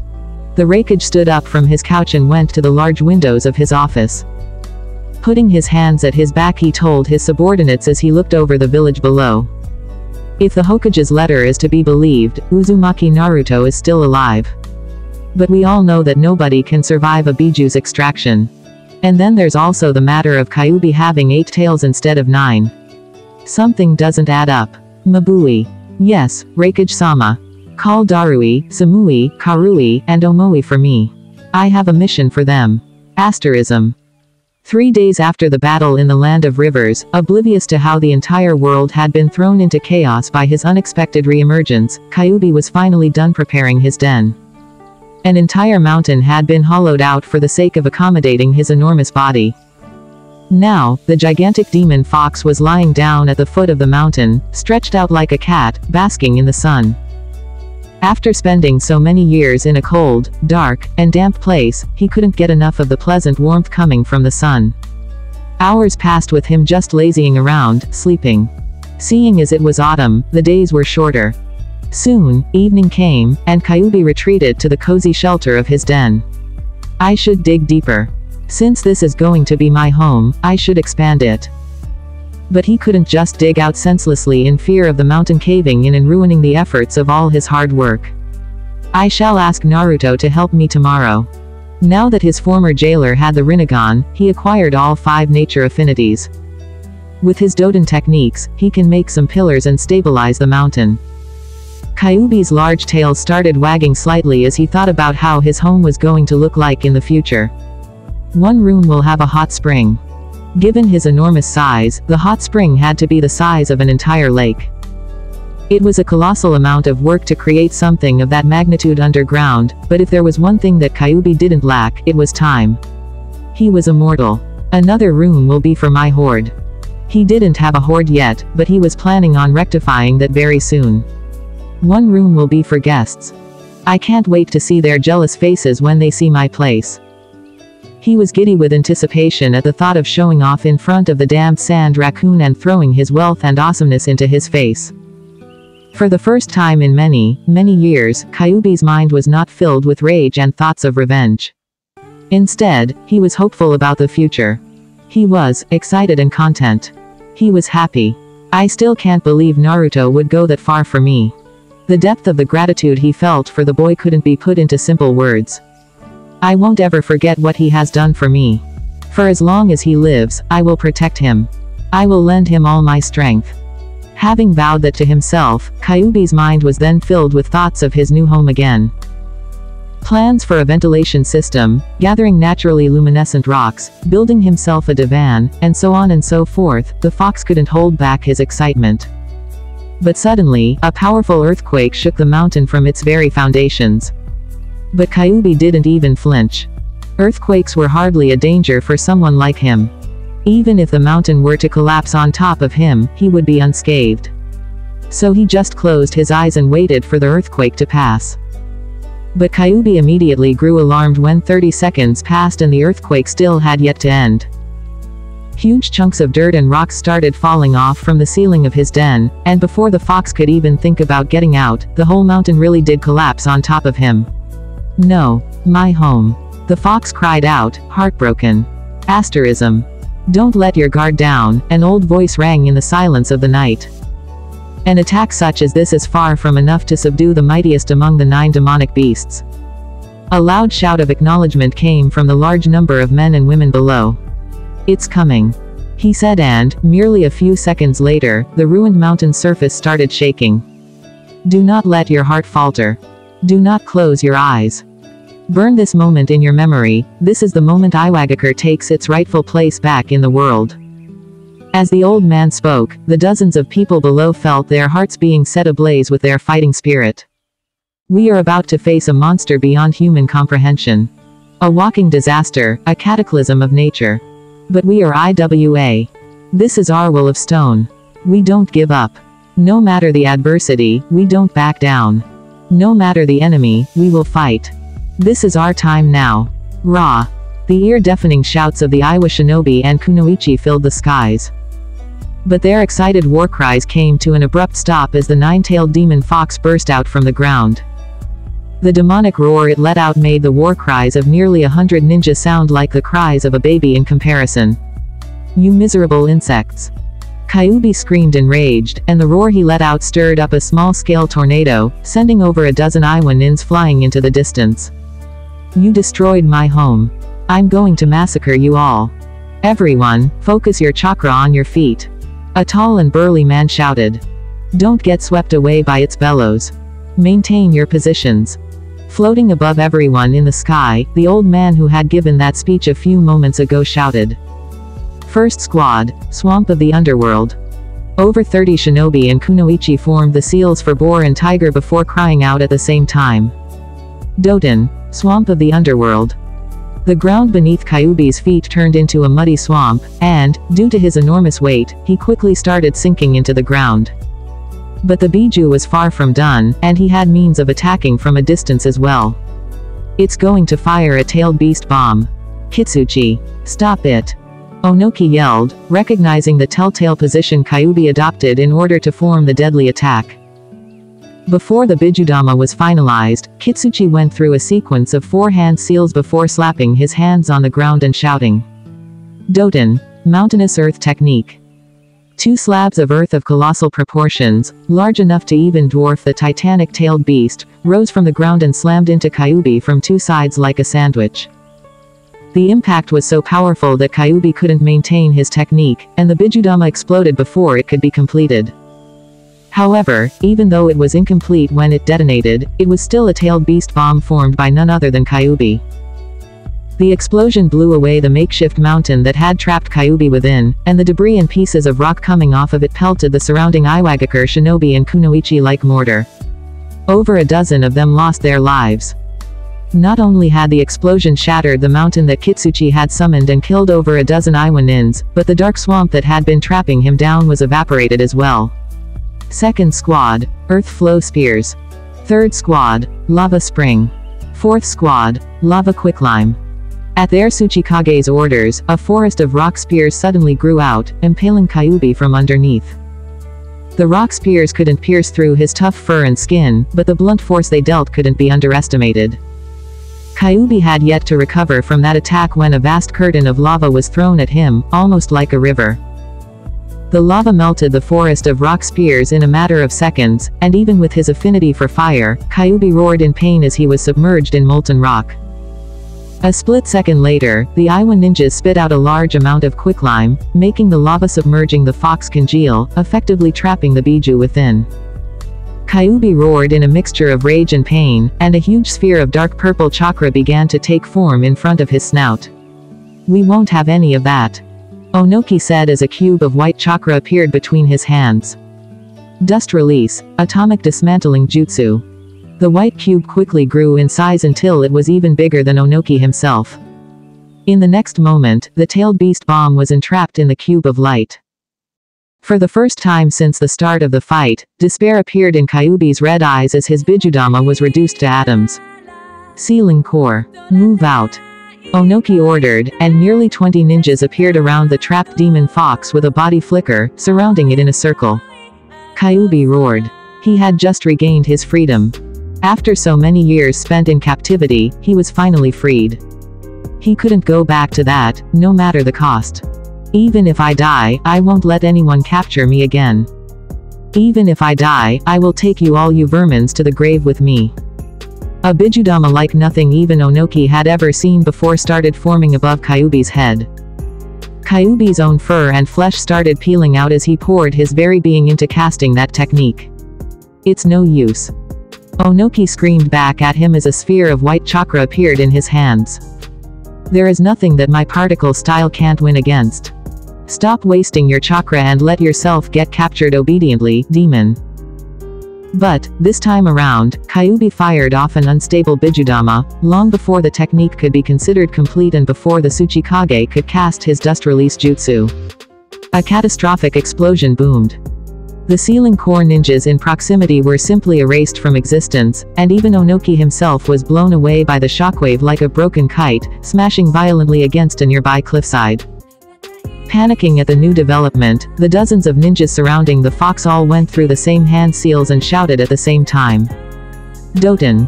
Doryuaheki!" Over 100 walls of rock and dirt rose from the ground all around Kyuubi, making it look as if he was in the middle of an amphitheater now. However, to everyone's surprise and confusion, Kyuubi didn't follow up with another devastating attack as they had expected.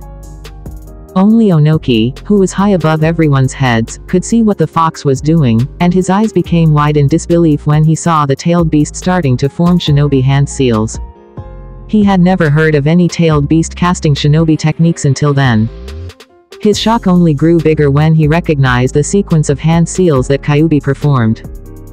Done making all the necessary hand seals, the Biju's demonic voice reverberated in the night as he placed his clawed hands onto the ground. Kuchio's no Jutsu.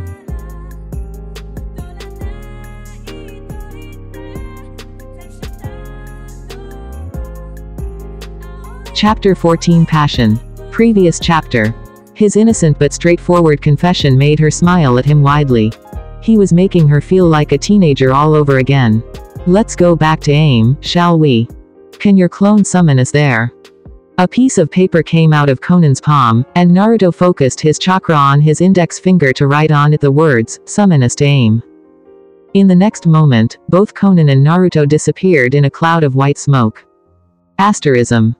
After his shadow clone summoned them in his living room, before he could even get his bearings, Konan pushed him towards the sofa.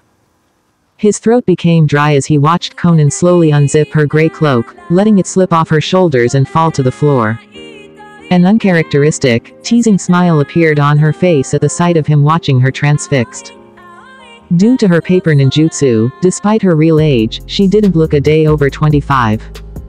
Nevertheless, as a woman, she was thrilled at making a man younger than her so mesmerized by her appearance.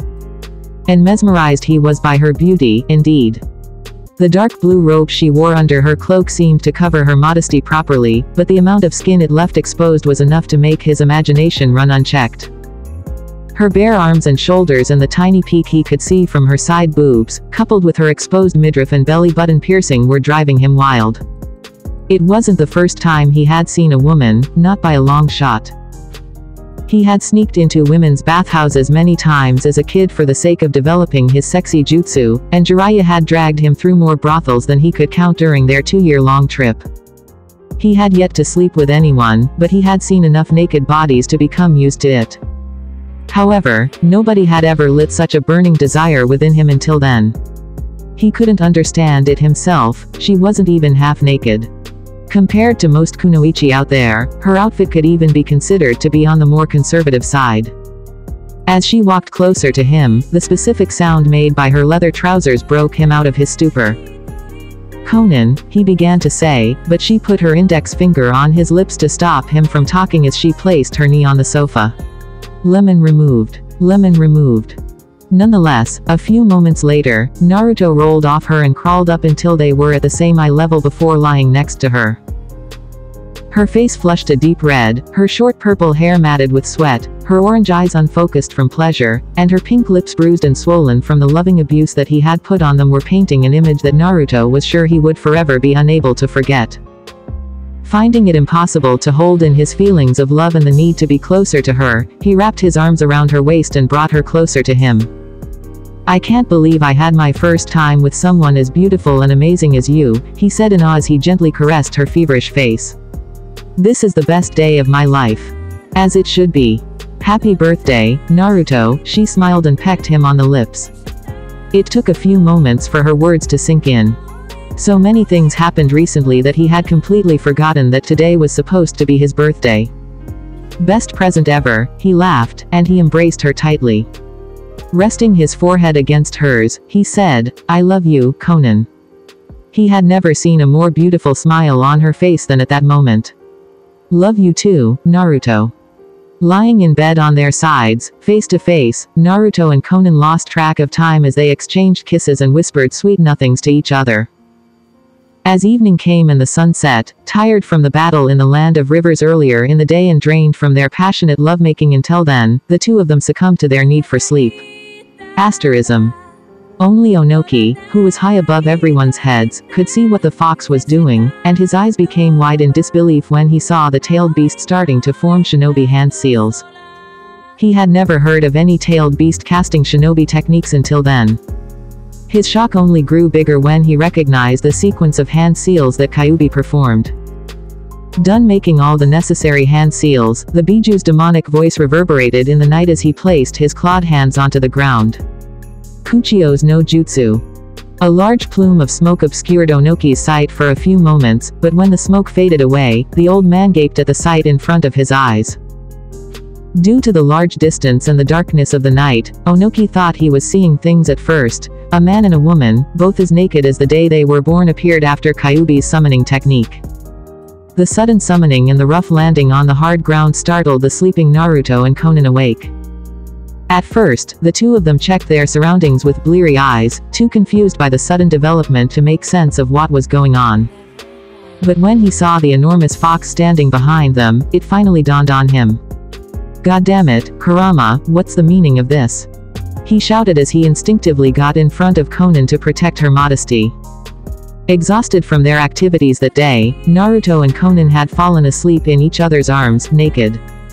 The timing of Kyuubi's summoning wasn't the best, to say the least.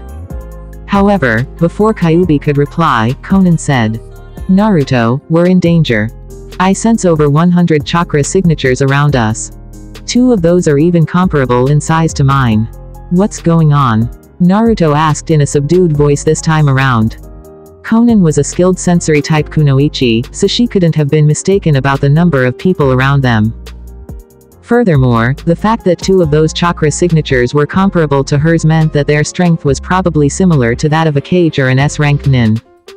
The Tsuchikage brought over 100 shinobi to capture me. They came well prepared, and I'm not at my full strength, as you know all too well. They almost had me. While Kurama was explaining to them the situation, a large number of paper tags started coming out of Konan's arms, covering her body and transforming into a black cloak with red clouds on it. Konan's paper also covered Naruto's body as she created some makeshift clothes for him. They aren't permanent clothes, but they should hold long enough for us to deal with this mess. Thank you, he said, relieved at not being naked anymore. As he took a second glance at their surroundings, he realized that they weren't in a canyon or a valley but that the walls around them were created by ninjas. At that moment, the words Konan told him earlier that day came to the forefront of his mind. If you set them free now, how long until the other hidden villages will send entire squads of elite shinobi to capture them again? The Biju are so strong that they can change the balance of power between the hidden villages. None of the hidden villages is going to pass on the opportunity to capture a tailed beast for the sake of making another Jinchuriki, especially now, after they all lost their weapons. And just as she had predicted, Iwagakure had already launched a campaign to capture Kyuubi. Over 100 shinobi and a Kage too, this might turn out to be troublesome, he thought. The fact that they managed to drive someone like the nine-tailed demon fox into a corner further cemented that idea. While Naruto was pondering on their next course of action, the Iwanins started demolishing the mud walls that they had created. They wanted to see what was going on. Who are you, people? Onoki was the first to break the silence as he flew closer to them. It was close enough to make his voice heard but also far enough for him to have time to avoid any unexpected attacks. The young man's appearance was vaguely familiar for some reason, but he couldn't quite put his finger on it. However, the way that his steely purple eyes glinted in the moonlight sent a chill down his spine. I am Konan, the leader of Omegakure. What's the meaning of this, Tsuchikage? Shall I take your actions as a declaration of war? Taking a better look at the blue-haired woman and noticing the red clouds on her black cloak, he recognized her identity. I know you, you're Konan, the angel of Akatsuki. As someone who had had various dealings with the Akatsuki over the years, although Konan had rarely been active outside of Omegakure in the past, he did have some information related to her. Akatsuki is no more.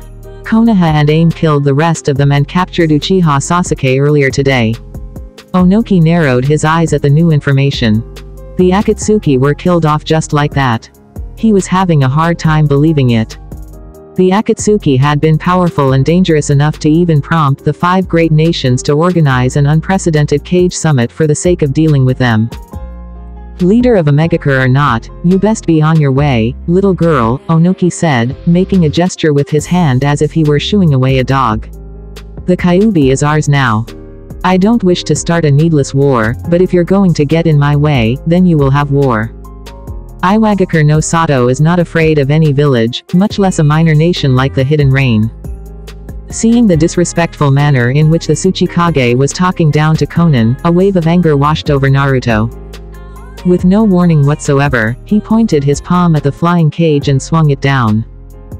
A terrible force suddenly pushed onto Onoki from above, and the old man was smashed violently onto the ground, making a small crater with his body where he landed. Tsuchikage-sama. The Iwanins on the sidelines cried out in shock at seeing their cage unexpectedly get slammed down like that. Some of the more impulsive ones even started going through hand seals to cast their ninjutsu, but Kitsuchi, the second Iwanin in command after the Tsuchikage, suddenly raised his right arm and shouted. Everyone, stay your hand. Nobody move. Ignoring the agitated Iwagakure shinobi's actions, Naruto spoke to the old man who was now picking himself up from the ground with difficulty while holding his spine with his hands. Lady Konan is the leader of a country too. Watch your mouth when you speak to her, you shitty old man. Turning to look at the army of shinobi surrounding them from all sides, he said, his voice amplified by chakra. I won't let you capture the Kyuubi. I don't want to shed blood if possible. But if you don't retreat now, I will kill every single one of you, down to the last member. And I will start with your Tsuchikage. Most of the Iwanins started snickering and saying words of ridicule in response, but the Tsuchikage had a cautious look on his face. He didn't understand what kind of ninjutsu the blonde young man had used against him. Shinobi generally lived short lives, and many of them never even got to experience the joys of retirement. However, Onoki was already 80 years old. The Tsuchikage had not lived such a long life by being reckless. He was a cautious and calculative person. However, at this moment, it was as if he was caught between a rock and a hard place. On one hand, he was wary of the young man's powers, and his eyes looked like they were a dojutsu of sorts. But on the other hand, if he retreated with his tail between his legs because of the words of just one enemy while he had over 100 elite shinobi on his side, he would become a laughingstock. It would be a mockery of Iwagakure's will of stone, and he would lose all the respect of his subordinates too. In spite of his instincts warning him of the danger lying ahead, Onoki couldn't afford to back down at that moment. There are over 100 of us, and I'm the Tsuchikage. When I was roaming the battlefield, even your parents weren't born yet. Did you really believe I'd back down from your threats? A snot-nosed kid like you ought to be put in their place. So you have chosen death. Arrogant brat. Onoki shouted, infuriated. Let me show you a power you'll never see again in your lifetime. As a white cube of light appeared between his hands, the Tsuchikage yelled. Dust release, atomic dismantling jutsu. The Iwa shinobi and kunoichi on the sidelines were about to break into cheers at witnessing their cage reduce yet another enemy to atoms, but their cheers died in their throats when the Onoki's supposedly unstoppable and unblockable jutsu transformed into a harmless ray of white light and got absorbed into Naruto's hand. Impossible. The old cage said in disbelief. It was the first time he had ever met someone who faced off against his particle-style head-on without dying. I told you that you would die for it, Naruto said coldly.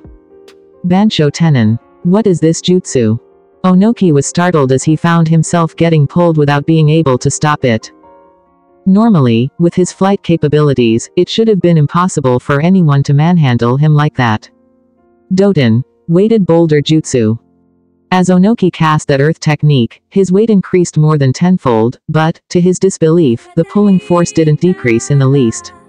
Tsuchikage-sama. Kitsuchi shouted as he slapped his hands on the ground, and a thick mud wall suddenly sprouted from the ground in front of Onoki. The old man smashed into the mud wall painfully, but at least he was saved before the enemy could get his hands on him. Kurama, I need you to get back in the seal for a moment. Konan, you need to fly a good distance away. I'm going to raise everything off the surface of the earth. Under the Iwanin's disbelieving eyes, the titanic Biju seemed to liquefy, transforming into a stream of crimson-red chakra that burrowed itself into Naruto's body. Everyone, rock boulders. Attack at will. Kitsuchi ordered, and his comrades immediately obeyed his orders. As the 100-plus shinobi cast their ninjutsu, it looked as if it started to rain with meteorites. Over 100 human-sized boulders made loud whooshing sounds when they were launched through the air at Naruto. Nevertheless, there was no sign of distress on his face. 4 unnatural arms grew out of his torso, and 2 other heads came out from the back of his neck. At that moment, he looked like a monstrous demon. He looked like an asura. With 3 heads offering him a 360-degree vision, Naruto extended his 6 arms in a circle around him before shouting. Shinra Tensai. A.N. Shorter chapter.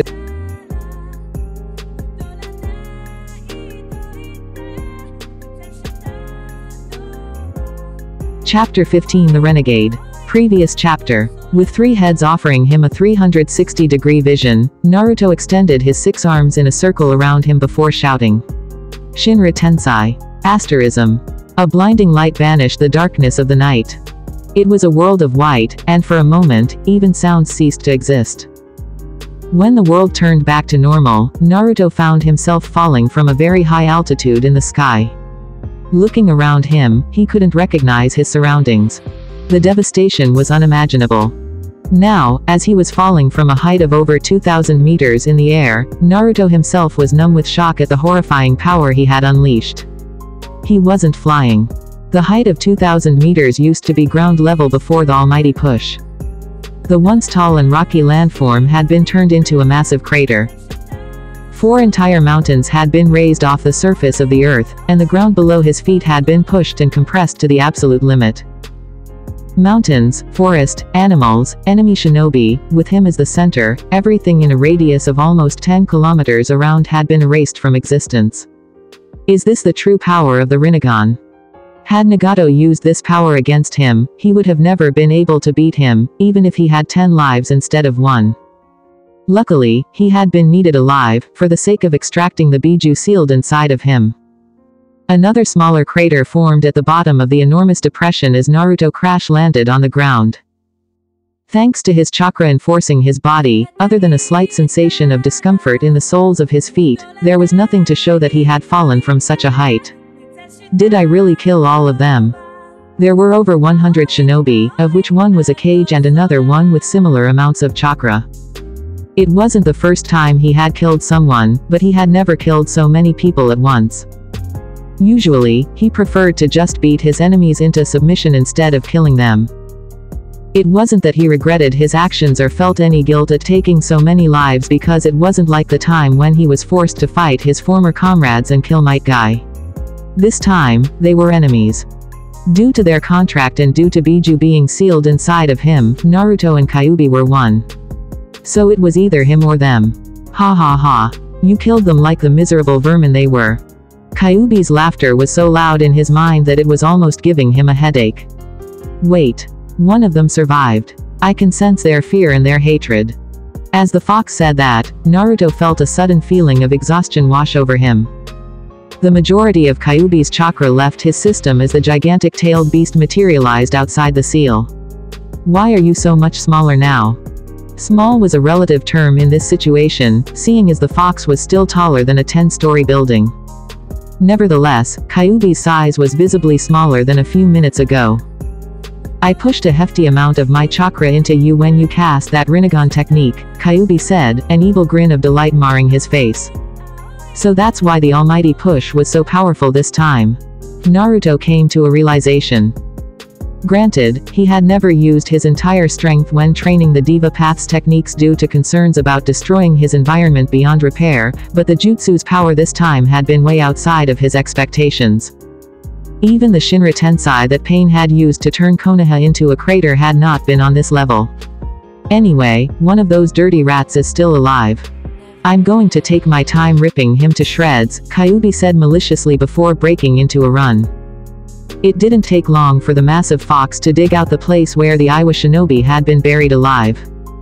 Kyuubi wasn't surprised to see that the one who had survived was the same ninja that had tried to trap him with that large-scale mountain technique. It was Kitsuchi. That's one of the 2 ninja whose chakra reserves were similar to mine. He must have been the second in command after the Tsuchikage, Konan said as she landed next to Naruto with a flutter of her white paper wings. Kurama, I think it's best not to kill him, Naruto said when he saw the fox digging out the unconscious Iwa nin and starting to clench his clawed fist around his body. Why shouldn't I? The fox growled menacingly. They destroyed my home and attacked me unprovoked. They tried to seal me again. Once I'm done ripping this shitbag to shreds, I'm heading straight to Iwa. I'll annihilate them all. Iwagakure has one of the 2 largest armies in the world, alongside Kumogakure. Over 8,000 shinobi live inside the village at all times and another 10,000 are spread throughout the country. As powerful as you are, you stand no chance by yourself against such numbers, Konan said calmly. I don't remember asking you a damn thing. Calm down, will you? She isn't wrong. You're not at full power, and even if you were, you couldn't take on an entire hidden village by yourself. Let this guy go back to Iwa and spread the word about what we've done to their cage and the dozens of shinobi they sent, Naruto reasoned with him. Nobody will ever dare to attack you or Omegakure again after news of this incident goes out, Konan also added. The Iwa nin who had been stunned by Kyuubi, was now watching the enormous beast petrified with fear, not daring to make a sound. Kill the chickens to scare the monkey, huh? Alright. I'll do as you say this time. Bringing the terrified ninja closer to his head, Kyuubi said. I'm letting you keep your worthless life for now, maggot. So you can go tell the other worms in your village about what happened here today. But if you try anything like that ever again, I'll be coming straight to Iwa next. After saying those words, Kyuubi drew his hand back and, standing on his hind legs, suddenly pitched Kitsuchi into the general direction of the land of Earth like a baseball. It was almost comical how the Iwa shinobi screamed as he got launched into the horizon. "Can you summon us back to AIM now?" Konan asked. Naruto shook his head negatively. "I dispelled all the clones while we were, you know." She chuckled softly at his suddenly embarrassed countenance. "I guess I'll be flying you there then," she said as she came behind him and wrapped her arms around his torso. Before they could take off, Kyuubi suddenly said, "Thank you, Naruto, you saved me this time." The blonde grinned at him. "Of course. You can always count on me. We're friends now, aren't we? HMPF. Isn't it because of the contract? Still, it's commendable that you kept your end of the bargain." According to the contract that the two of them had signed, they were both required to help one another in times of need. You just can't be honest with yourself, can you? Naruto laughed at Kurama's grouchy attitude. "Shut it and get moving already," the fox said, shooing him away. "I don't have the whole day, I've got to find myself a new place and dig out a new home now after those worms destroyed my mountain." Even Konan found herself smiling in amusement at the Biju's awkward way of trying to put on a tough front. All right, we're leaving now. Stay safe, Kurama." Konan wrapped her arms tighter around him and then flapped her large paper wings before taking off. But she didn't fly them straight to AIM and landed on the grassy river bank a few dozen kilometers away from the Lake of AIM. That night, for some reason, she couldn't fly the entire distance in one go. "Are you all right?"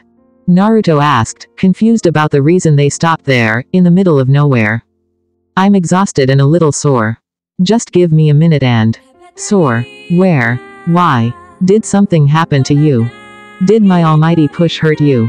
She couldn't help a grin creeping up on her face at his agitated reaction. "Your almighty push did hurt me, all right. If I didn't know any better, I'd think you were trying to poke a hole inside of me." It was interesting how even in the faint light coming from the moon peeking through the clouds, she could still see how his face quickly turned a bright shade of red when it finally dawned on him what she meant. Sorry. His sputtering made her burst into laughter. He was so cute that she didn't even try to fight against the sudden urge she had to take him in her arms and squeeze him tightly. Slightly confused and burning with embarrassment, he was surprised at her sudden embrace, but he was more than happy to reciprocate. "I must have been too rough with you. I didn't mean to hurt you. It was my first time, and I..." "Shish," she said, putting a finger on his lips, shushing him. "You didn't hurt me, it felt great. I'm sore now, but it's the good kind of sore." He wasn't entirely sure how to interpret the expression, "the good kind of sore," but he took it as a good sign and sighed in relief. "How about I give you a piggyback until you can fly again?" "No, it's okay. Let's just stay like this a bit longer." He wasn't one to complain. With how starved for affection he had been his entire life, it didn't even register to him that Konan was acting a bit clingy. It was completely the opposite. He wished she was so affectionate all the time. Not caring about the wet grass, Naruto sat down on the ground and put Konan in his lap, letting her rest her head on his shoulder. "You were right about the Biju," he said after they spent several minutes embracing each other in silence. "They came after Kurama only a few days after I let him out of the seal. I can only imagine what the rest of the villages would have done to the other Biju if I hadn't listened to you and let them all out." But Konan didn't reply. Looking down at her face, he realized that she was asleep.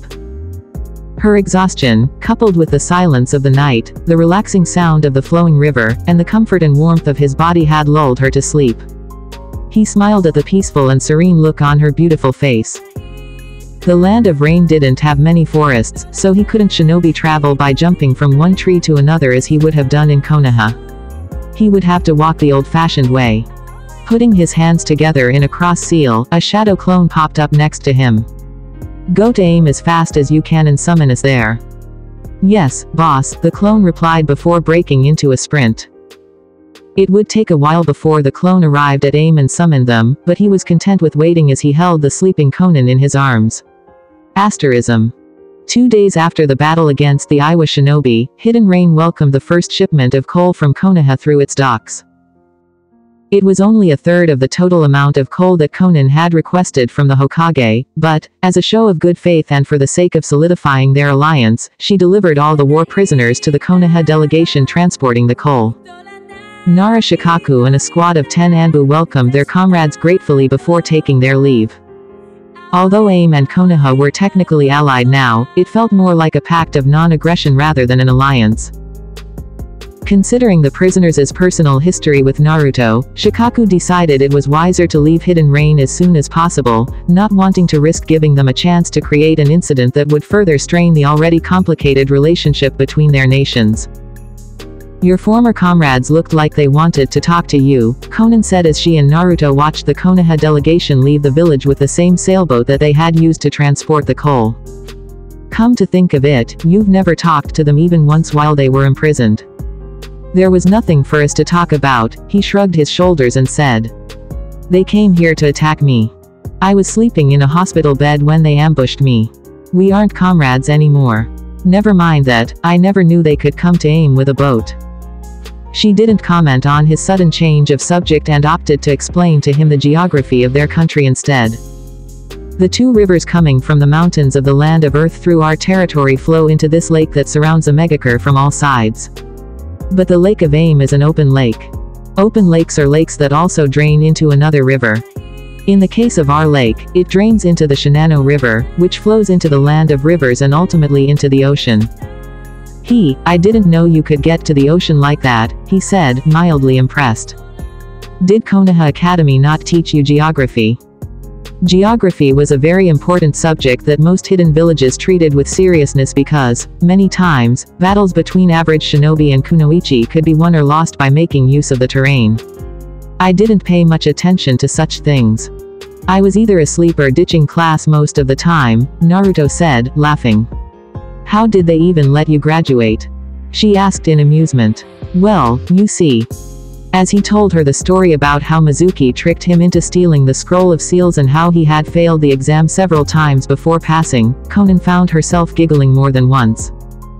She had a hard time imagining that someone who had defeated Nagato had once struggled with something as trivial as making a bunshin. Hearing him talk fondly about his misdeeds at the academy, she asked. Do you miss Konoha? He didn't reply right away. I don't know, he said eventually. I wouldn't want to go back there, I'm sure of that. But I miss some of the people there, Uruka-sensei, Ichiraku, and Konohamaru, and even Tsunade, the Hokage.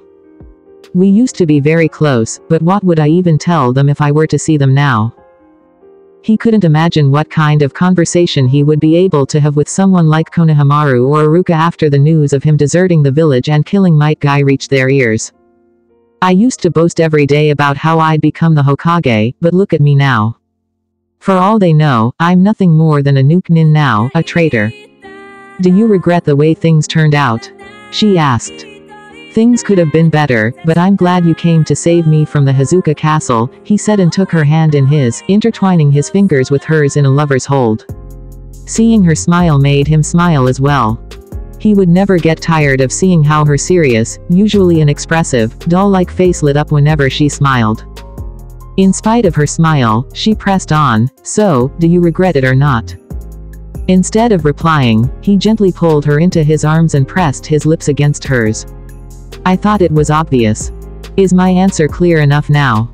I don't know, it wasn't very convincing, she flirted back, slightly breathless.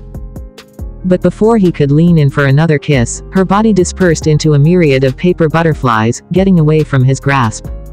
So you wanna play hardball? I don't know what you mean, she said and flew away laughing.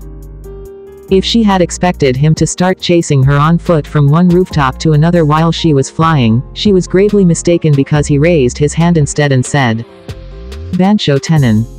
Konan let out an actual squawk of surprise when her body was suddenly yanked back, and, in the next moment, she slammed into his chest.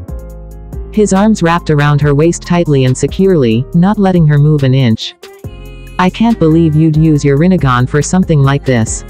She said in a mixture of exasperation and disbelief while he was laughing in triumph. All is fair in love and war. He said and playfully chomped on the nape of her neck, making her let out an undignified yelp. But their playful fight soon came to an end when it suddenly started to rain. Nevertheless, his good mood didn't disappear because, after several months spent in this country, he was starting to get used to the rain. As Konan created a floating umbrella of paper above their heads, she turned around in his arms and cupped his cheeks with her hands. Raising herself on her tippy toes, she gave him a loving kiss. In spite of the heavy rain pouring from the sky and the strong winds blowing at that height, Naruto and Konan continued kissing and embracing each other passionately on the rooftop of the tower with no care in the world. For Konan, Naruto had brought color into her life. After losing Yahiko and Nagato, after so many years of scheming and battles, when she thought that there was nothing left in her life, he reawakened her passion. He was making her feel excited to wake up in the morning every day, and his devotion to her and his fascination with her beauty were making her giddy with happiness. For the first time in many years, Konan was happy. As for Naruto, Konan was more than he had ever dreamed of. His dream had been to marry Sakura one day, but his reality, the present that he was experiencing, was 10 times better than even his wildest dreams. In his infatuated state of mind, Konan was perfect.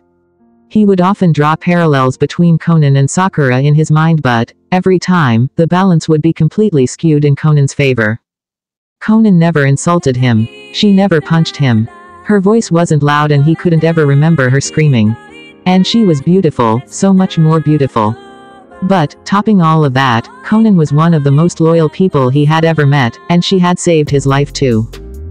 When even Konoha and his comrades had turned against him, she was the only one who stood by his side and came to rescue him. She acknowledged his skill and gave him the rank of Jonin. She made him her right hand and she even gifted him Nagato's precious Rinnegan. And now, every day, she showered him with her love and affection. His feelings for her could not be put into words that easily. He didn't just love her. He worshipped her. Asterism. Later that evening, fresh out of the shower and with their desires temporarily satiated, Naruto and Konan were lying in bed together, cuddling. He was resting his back against the bed's headboard and she sat between his legs, with her back resting against his chest. The coal shipment from Konoha should cover our needs for the next 4 months, she said as she read a report from one of her subordinates. So you can lift the curfew now? He asked, reading the rest of the document over her shoulder. Yes, I'll make the announcement tomorrow. Hey, I was still reading that. He complained when she put down the papers and grabbed another scroll. Since you got the gist of it, you don't have to read it entirely, to the last letter. You need to learn how to read between the lines, or else you'll be stuck at the desk 24/7 just going through documents. Then I guess I should be glad I'm not in your place. She giggled softly at his grumbles. Didn't you want to become the Hokage? Not anymore. And I won't become the leader of AIM either. Don't think you can ditch your responsibilities on me. In truth, for him, becoming the Hokage had always been more about getting other people's acknowledgement rather than the position itself. But now that he had Konan's acknowledgement, becoming the leader of the village suddenly lost its appeal entirely. He couldn't imagine being stuck behind a desk just reading and signing documents for the rest of his life. We need to get you out of it somehow too, he said after a while, out of the blue. Momentarily putting down the scroll she had been reading, she turned her head sideways to look at him. What do you mean? We ought to find someone else to lead the village instead of you. Why would you want that? Why wouldn't you? He asked in surprise. Aren't you tired of staying with your nose buried in paper every day? You know that I am made out of paper, right? At his awkward chuckle, she giggled too and pecked him on the cheek. I don't hate what I'm doing. I love Hidden Rain. I want to take care of my village and of my country. I don't want any other children to grow up like I did, orphaned, struggling to find food from one day to another or running and hiding in fear of enemy shinobi. I want Hidden Rain to prosper. I want the ordinary people to live safe and comfortable lives. I won't let my job in the hands of another until I have achieved my goal. Her feelings for her country ran deep. She was speaking with so much passion that he became silent. It was rare to see Konan be so outspoken about her feelings. If you like it, then it's all good. And since you're the brain, I'll be your brawn, he said and kissed the crown of her head, making her smile again. Is that what I think it is? He unexpectedly asked a few moments later, pointing towards a small notebook with black covers. It's a bingo book. One of our spies in Iowa had it delivered to me. You have spies in Iowa? She was amused by his question. Of course we do. Most hidden villages have spies in other countries. Sometimes they send shinobi to infiltrate the enemy ranks, while other times they make use of people who can't use chakra, civilians who were trained in the art of espionage. Civilian spies are extremely hard to uncover, but the amount and quality of intel that they can get is limited as well. Still, they have their uses. One such spy sent us Iwagakur's updated edition of the bingo book. My guess is that it's because you got an entry in it too. Now filled with curiosity, Naruto stopped reading the document in Konan's hands, a report about the amount of kunai, shuriken, and training dummies needed by Iwagakur's Ninja Academy students, and grabbed Iwagakur's bingo book. His curiosity must have been contagious, because Konan also put her documents down and started flipping through the pages of the bingo book together with him. "Oh, you have an entry too," he said when he stumbled over a page with Konan's photo on it and a few paragraphs underneath describing her abilities. "Yes, I got it after Deidara found out that I was the one who defeated Sasori and made him join the Akatsuki. They were rivals, and he was more than happy to do anything that would upset Sasori any time they had an argument about art. So he leaked the result of our fight to Iwa. In spite of his less than pleasant feelings about Akatsuki, especially Deidara, who had captured Gaara in the past, he found himself intrigued by her words. Art. Why would someone like them argue about art? She snickered at his incredulous voice. Those two were obsessed with art. Deidara argued that art was the beauty of that fleeting moment when something exploded, while Sasori was firmly convinced that art was supposed to last forever. He believed in eternal beauty. Sometimes, pain had to step between the two of them himself to stop them from coming to blows. I'm honestly surprised one of them didn't kill the other on one of their missions. As Naruto kept flipping through the pages of the bingo book, he incidentally stopped at the Uchiha Sasuke's entry. Name, Uchiha Sasuke aka, the last Uchiha. Affiliation, the terrorist organization, Akatsuki. Defected from Konohagakure. Ninja ranking, Genin. Threat ranking, S-class. Notable feats. Killed Orochimaru, the Sannin. Killed Uchiha Itachi, the Kinslayer. Killed the Mad Bomber, Deidara. Defeated the Eight Tails Jinchuriki, Killer Bee. Notable jutsu. Very high mastery of the fire and lightning nature transformations. Chidori lightning blade technique. Mangekyo Sharingan Genjutsu. Amaterasu unextinguishable black flames. Susanoo highly destructive and nigh unbreakable avatar of chakra. Bounty, 95 million ryo. That's one hell of a resume, Naruto couldn't help admitting. Itachi and Orochimaru had been two of the strongest shinobi that he had ever met. It said something about Sasuke's prowess that the two of them lost their lives at his hands. And what's with that bounty?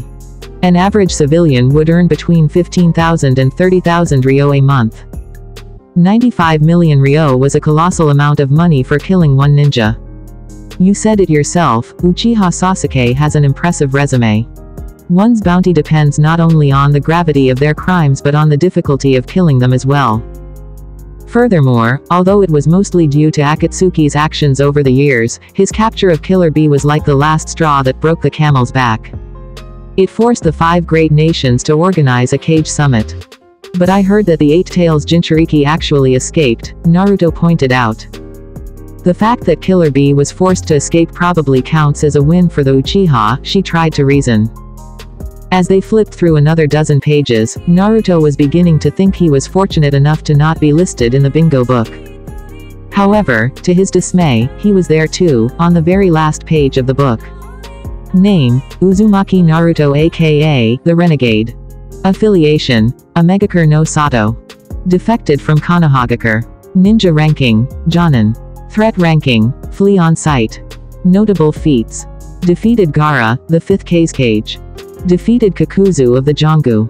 Defeated Pain, the leader of Akatsuki. Defeated Sharingan no Kakashi. Killed Might Guy, 8 Gates Taijutsu Master. Defeated Uchiha Sasuke, the last Uchiha. Killed Uchiha Madara. Killed the 3rd Tsuchikage and a large number of Iwagakure Jonin and Chunin. Notable jutsu. Rasengan and Rasenshuriken, long range, wind-type Rasengan, highly destructive. Kage Bunshin, over 1,000 clones. Toad Sage Mode, immense physical strength. Dujutsu capable of controlling gravity. Jinchuriki of the nine-tailed demon fox. Bounty, 150 million ryo. What is this? His surprise was so genuine that Konan had to take a second look at his entry, thinking that she had missed something. I don't see anything wrong with it. What do you mean? Half of that stuff isn't right. Gaara wasn't the cage when we fought, we were just kids. And I didn't win, it was a tie at best. Also, I didn't defeat Kakuzu.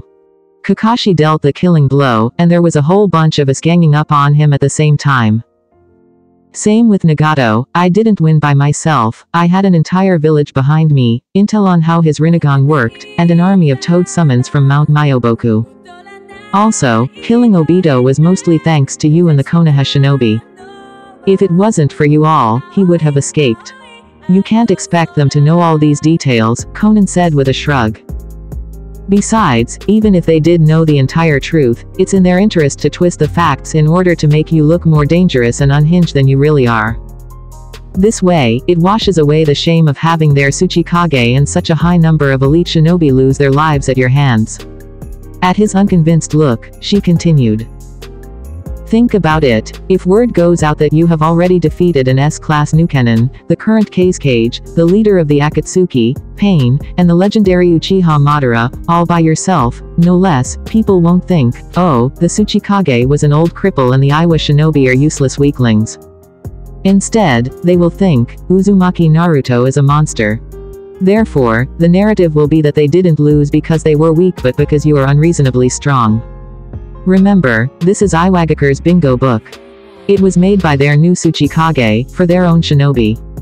It was bound for it to be biased against you. As he remained silent, Konan smiled at him. Orochimaru used to have the highest bounty, if I recall correctly. Konoha had put a prize of 100 million ryo on his head. But you frog leapt past him. It's your first entry yet you're already at 150 million. This is great news. Yeah, I can't wait to fight against the greedy idiots who'll come after my head. Ha ha ha. She laughed heartily at those words. Nobody in their right mind would dare attack you. Iwa trying to make themselves look better and painting you in a bad light actually works in a Megakure's favor. You are the renegade, now and you have a flee on sight order. No one has gotten a flee on sight threat ranking from Iwagakure before except for you and Namikaze Minato, the fourth Hokage. Your name alone will be enough to inspire terror. Your infamy will be the shield that protects the hidden rain. Passed since Chapter 16 The Calm Before the Storm. A bit over a week passed since the Battle of Omegakure. Despite Might Guy's death, life returned to normal for the former Konoha prisoners once they returned to the village. Might Guy wasn't the first shinobi to die, and he wasn't going to be the last either. That was a ninja's life. They all knew what they had signed up for. They understood that before going out on a high-rank mission there was a chance that they might not come back. Konohagakure didn't make a huge deal out of Might Guy's death, but Tsunade still held a symbolic funeral for him. Naruto's Rasenshuriken had reduced Guy's body to atoms, so they didn't even have a corpse to bury, but Guy's team and his close friends and acquaintances gathered to honor his name and bring a flower to his tombstone. After the funeral, everyone returned to their duties. Nonetheless, even though things seemed to have come back to normal, the people who had gone through this ordeal were not left without scars. Kakashi and Yamato went back to Anbu. Kakashi, in particular, couldn't imagine ever picking another team of genins again after seeing how his Team 7 had turned out. Reading porn and throwing himself from one mission to another were the only methods he knew to distract himself from his guilt. Not only was he blaming himself for how Naruto and Sasuke ended up deserting the village, but he was also beating himself over the fact that he had not led his comrades to victory in the S-rank mission to Omegakure. On top of it all, his only friend and rival was now dead too. Hyuga Neji was a Jonin himself, and Tenten was a Chunin too. It wasn't like they needed to be mentored by a Jonin anymore, and, truth be told, while they were saddened by their sensei's untimely death, at the end of the day, the two of them hadn't been particularly close to him. As for Sakura, she went back to working in the hospital. The girl looked like a shade of her former self.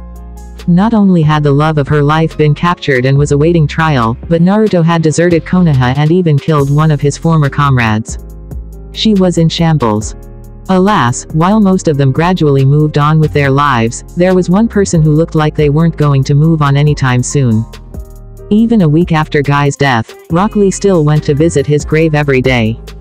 Might Guy had been more than just a sensei for him.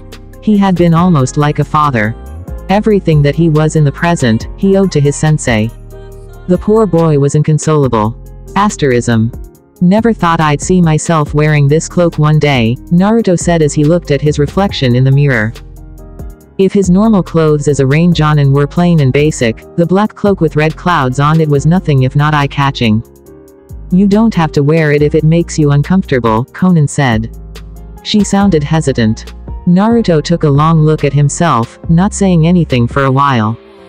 For the longest time, I've dreaded the sight of this cloak. The Akatsuki was trying to hunt my kind down. Gaara even lost his life after Deidara captured him. When Konan put her hands on the collar of his cloak, trying to take it off him, he stopped her. But I know what it means for you, he said as he placed his hands on top of hers. You don't have to force yourself to do anything, Konan said firmly. He smiled. I know that. But I want to do it for you. From the very moment she took him in, Konan had tried to build a relationship of equals between the two of them. While she was doing her best to guide him and advise him when it came to making big decisions, she had never dismissed his opinion and always tried to get him involved in the village's affairs and other things of importance. The road to hell is paved with good intentions. There isn't any expression that describes Akatsuki better than that, Konan said, looking down at his chest. For the sake of peace, we did terrible things. Our goal had been to create peace, but in the process, we started a war. Many people lost their lives at our hands. I am just as guilty of it as the rest of my former teammates. Raising her head, her orange eyes peered into his as she said. Instead of bringing peace, we became a symbol of terror. That's not how I want Yahiko's and Nagato's legacy to be remembered. I understand it won't be easy to change people's views of us after everything we've done, but I have to try. But you have no obligation to go through with this. These are my sins to bear, not yours. I am more than. What are you saying? Of course I won't let you do it alone. Naruto said firmly, not leaving any room for debate. He cupped her face with his hands, greatly enjoying seeing the way she leaned into his touch as he caressed her. Those warm amber eyes and her short blue hair left him mesmerized. She was so pretty that just looking at her was enough to make his heartbeat quicken. Wherever my lady goes, I will be there too. We're in this together. We've made a promise, have we not? Yes, she said, closing her eyes when he pressed a gentle kiss on her forehead. Besides, what better way to show the world that the Akatsuki has changed than by having an actual Jinchuriki wear the cloak? She smiled at that, and for a few moments, they looked like they were only a moment away from starting to kiss each other. But they didn't let themselves get swept up in their feelings because there was a very important task ahead of them that day. Asterism. Is that Lord Pain? It can't be, I know him. He's Uzumaki Naruto. They call him the hero of the leaf abroad. Then why is he wearing the Omegakure headband? You haven't heard. Lady Konan brought him here. The two of them fought against the Konoha shinobi that infiltrated the village a few weeks ago and captured them all. Konoha did what? I was stationed at the border with Suna. Damn, I missed out on so many things. Nearly 5,000 shinobi and kunoichi were standing next to each other on the shore of the Lake of Omegakure, outside the village. The Land of Rain was not a great nation, but among the smaller hidden villages, it was the most populous. It was remarkable for a country as small as Rain, sandwiched between three great powers, and after being ravaged by decades of war to have such a high number of shinobi. That being said, while the number of shinobi was high, Omegakure itself was a small village. It couldn't accommodate all of them together with the civilian population needed to support the shinobi as well. Half of those 5,000 ninjas were spread throughout the rest of the country in various outposts and other villages in the Land of Rain or patrolling the border. Therefore, not few were those among them who were unfamiliar with the details regarding the events that had transpired over the course of the past few months. Their murmurs stopped when a swarm of paper butterflies filled the sky above them and the angel of a Megakure materialized above them, flying. At the sight of her, whether they were Genin, Chunin, or Jonin, the 5,000 shinobi and kunoichi all brought a hand to their chests and bowed. The amount of fear, awe, and reverence that the Rain Ninja held for Pain and Konan could not be easily expressed in words. I have gathered you today for the sake of sharing with all of you 3 very important news. Although she was speaking in her usual quiet, breathy tone, somehow, her voice traveled perfectly in the ears of all the people present there. This is Uzumaki Naruto, the Jinchuriki of the 9-tailed demon fox, and Lord Pain's successor. Her words elicited loud gasps from the shinobi and kunoichi below her. However, at that moment, while they were all looking at him, Naruto made use of Diva Path's ability to levitate and fly in the air until he was on the same level as Konan. His ringed, purple eyes, the Akatsuki cloak, and the fact that he was flying left no doubts whatsoever about his identity. Lord Pain is no longer walking among us. But he did not leave us alone and unprotected. He had passed on his gift to Uzumaki Naruto. He had given him his eyes, the eyes of God. A Megakure is not weak. A Megakure has not become vulnerable. We are strong. We endure, and, ultimately, we pay back to our enemies tenfold. As the ninja below them started roaring in approval, Konan raised a hand to silence them. From today onwards, we will no longer isolate ourselves from the rest of the world. Now, we have the power to protect ourselves. Even if Iwa, Konoha, or Suna were to attack us again, we have the strength to push them back. And proof of that is that we killed the Tsuchikage no less than a week ago. Cries of shock and wonder came from the Rain Ninja. Onoki was a legendary shinobi, and his fearsome bloodline limit had left a deep impression on them. They were having a hard time believing it, especially after finding out that their lord, their god, was dead. The Tsuchikage and a group of over 100 elite Iwa ninja lost their lives at the hands of Uzumaki Naruto. We have shown the world that we are strong, and we will continue to do so from now on. Tomorrow, I will select 1,000 from among you. Tomorrow, we occupy the land of rivers. The air and the ground quaked with Rain Ninja's cheers. Asterism. If you're going to kill me, just do it already. Hey. For how long are you going to keep me like this? For the first few days after getting imprisoned, Uchiha Sasuke was calm, quiet, and aloof. But, as days turned into a week, he grew increasingly restless.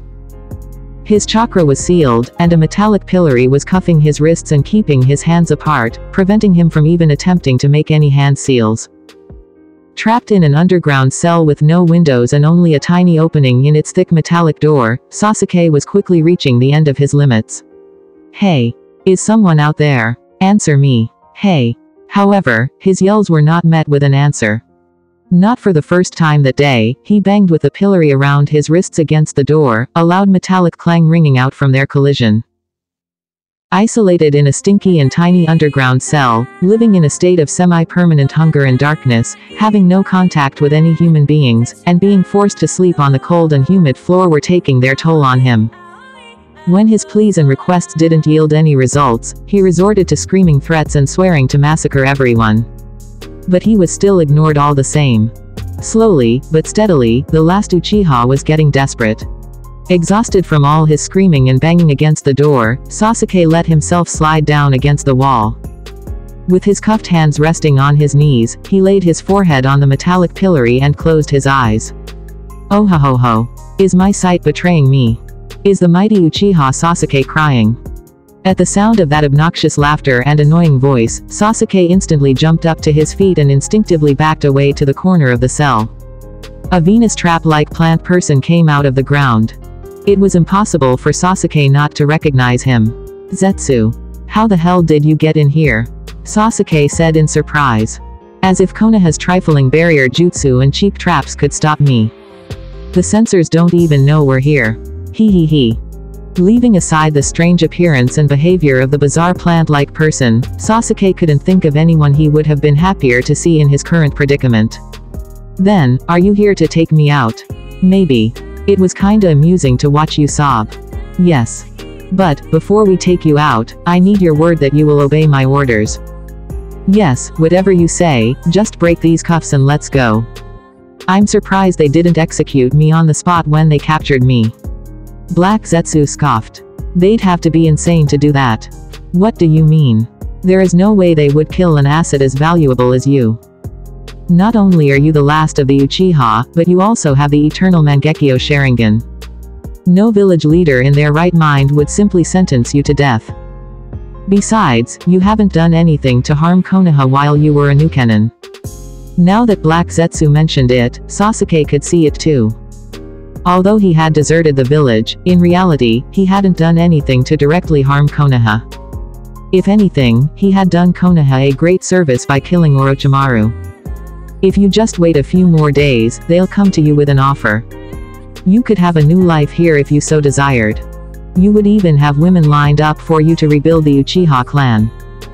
Your current living conditions aren't great because they're trying to soften you up so you'll be easier to negotiate with. As the saying goes, you're not you when you're hungry, White Zetsu cackled. White Zetsu is a cretin most of the time, but he's right now. They would definitely give you a second chance if you were willing to cooperate with them and... Screw that. Sasuke screamed, cutting Black Zetsu mid-sentence. You'd think I'd be willing to go back to this village and play to their tune. After how they massacred my people. After how they manipulated my brother. I'd rather they kill me now. He was so angry that, at the end of his outburst, he started panting in exertion. Having been starved for so many days, his physical condition had reached rock bottom. He couldn't wait to get out of that hole. What a shame. You could have gotten a harem of your own if. Read the room and be quiet for once, you imbecile. Take me out of here, Sasuke said. Help me destroy the hidden leaf and, in turn, I will help you with whatever you want after I have my vengeance. I knew we were on the same page. Perfect. We have a deal. With a chop of Zetsu's hand, the metallic pillory was sliced in half, freeing Sasuke's wrists. Then, grabbing a hold of his arm, Zetsu and Sasuke started sinking into the ground. Asterism. A downward punch to the head made Killer Bee's body break through the floor and crash into the floor a level below theirs. Raikage-sama, isn't this too much? Mabui tried to defuse the situation. Killer Bee got up from the floor with no difficulty and brushed the dust off his clothes. That punch was so strong that it would have killed others on the spot, but he appeared to be unharmed, save for a bruise the size of an apple on top of his head. B. Do you have any idea how worried we have all been? We've even started a war for your sake, but what have you been doing in the meantime? Huh. Why you so mad, big bro? Raikage looked like he was going to explode. You irresponsible dipshit. I'm going to. He was so incensed that he couldn't even speak coherently. I sent word of my survival, haven't I? Killer Bee said. His instincts were telling him that if he were to start rapping at that moment, the Raikage might really kick his shit in. Violently. Having taken a few seconds to regain his calm, the Raikage asked. Then, what made you finally decide to come back to the village? It's about the Akatsuki. What about them? The Akatsuki were destroyed by Konoha and AIM. Uzumaki Naruto killed Uchiha Madara, and Uchiha Sasuke was captured by the Hokage. They're no longer a threat. That's news to me, Killer Bee said. He had been living mostly off-grid for the past few weeks in order to not get found by his village, so he wasn't up to date with the most recent events. But still, I was attacked by the monster of the mist only a few days ago and almost got captured for real this time. It took me turning into the full form of Hachibi to defeat him. And he was wearing the Akatsuki cloak. Now that Killer Bee mentioned it and now that he was significantly calmer than before, Raikage finally noticed the peculiar sword strapped to Killer Bee's back. Is that his sword? Yes. It's Samahata, one of the 7 swords of the mist. But, more importantly, if Akatsuki is finished, where are all the tailed beasts that have been captured? Don't Biju need several years to reform after dying? Mabui asked. That's the thing. They didn't die. They were extracted from the Jinchuriki. So what happened with the Biju? Said Killer Bee. Do you know something, Bee? Killer Bee pushed his sunglasses with his finger before saying. When I gave Uchiha Sasuke the slip with my octopus leg clone jutsu, they took my clone into a hidden place, in a cave. The last thing my clone saw before being dispelled was an enormous, demonic-looking statue with 9 eyes. They cast a jutsu that siphoned my clone's chakra into the statue. As the raikage became silent, Killer Bee continued. 7 of the statue's 9 eyes were open. The Akatsuki had captured the first 7 Biju up until that moment. This is only my speculation so far, but I believe that the gigantic statue is a weapon that gets powered by the Biju's chakra. And once all the 9 eyes open, imagine having the power of all 9 Biju at their beck and call. Why did you withhold such important information for so long? God damn it, B. Raikage screamed, and the desk next to him was smashed into smithereens from his fist. Mabui, prepare for me another desk and get someone to fix that hole in the floor. B. Bring Darui here. We have much to discuss. I don't know who exactly is the one who controls that statue that you spoke of, but that's too much power in the hands of any village, let alone a terrorist organization. Asterism. The regiment of shinobi that Konan took to the Land of Rivers was mostly not needed. She and Naruto could have settled everything by themselves, but parading around 1,000 shinobi had its fair share of use as well. Seeing such a large number of shinobi gathered in one place was a much more intimidating sight than seeing only 2 nins, be they S rank or not. At the very least, the civilian population would never have any thoughts about starting some sort of rebellion and, on the other side, they would also be more willing to accept the new rule for the sake of the protection that Hidden Rain would bestow upon them. The few missing nins who had had ambitions of occupying the Land of Rain like some sort of local warlords scurried away with their tails between their legs. It was one thing for them to face off against the civilians armed with pitchforks and a completely different matter to oppose an entire hidden village, especially one with a reputation as bad as a megakure. Hidden Rain ninjas were notorious for their assassination skills. In the end, nothing much was going to change for the average Land of Rivers citizens in the short term. The farmers, the merchants, and so on and so forth would continue their daily lives just like before. However, while the average citizens would not experience radical changes overnight in their daily lives, it was the opposite for the people who used to work for the Land of Rivers government under the rule of the deceased daimyo. Taxes on land, profit, and customs duty would go to a megakure now. For a country as small as the Land of Rain, that was an immense boon. But the biggest reason Konan decided to risk creating tensions with their neighboring countries by annexing the Land of Rivers was that Hidden Rain would gain access to the ocean. Considering the large amount of rice and fish products that the Land of Rain produced every season, the trading possibilities were endless. Seeing Konan discuss politics and economy with the Land of Rivers representatives and some of her advisors, Naruto felt completely out of his depth. It cemented in his mind the idea that he wouldn't be a good leader for a village. No wonder Ero Sennin repeatedly turned down the Hokage position. It took much more than strength to be a good leader for a village. Having strength was merely the starting line. Understanding the economy, politics, and diplomacy was probably even more important. He chuckled at the thought that he had wanted to become the Hokage. Until recently, he had not even known the general topography of the country surrounding the Land of Fire. For example, he hadn't known that one could reach the ocean by going down the river draining the lake of a megakure. He lacked too much essential knowledge. As it was right now, he had nothing to help her with. I'm only good at kicking ass. He had thought about learning other things, but, if his failed attempt at learning Fuinjutsu was anything to go by, he was just not suited for that sort of stuff. He wasn't good at studying. He couldn't muster the will and motivation to do it. He let out a sigh. Humans weren't perfect. Everyone had something they were good at and something they sucked at. In the end, one can't have it all. So I'll just focus on what I can do.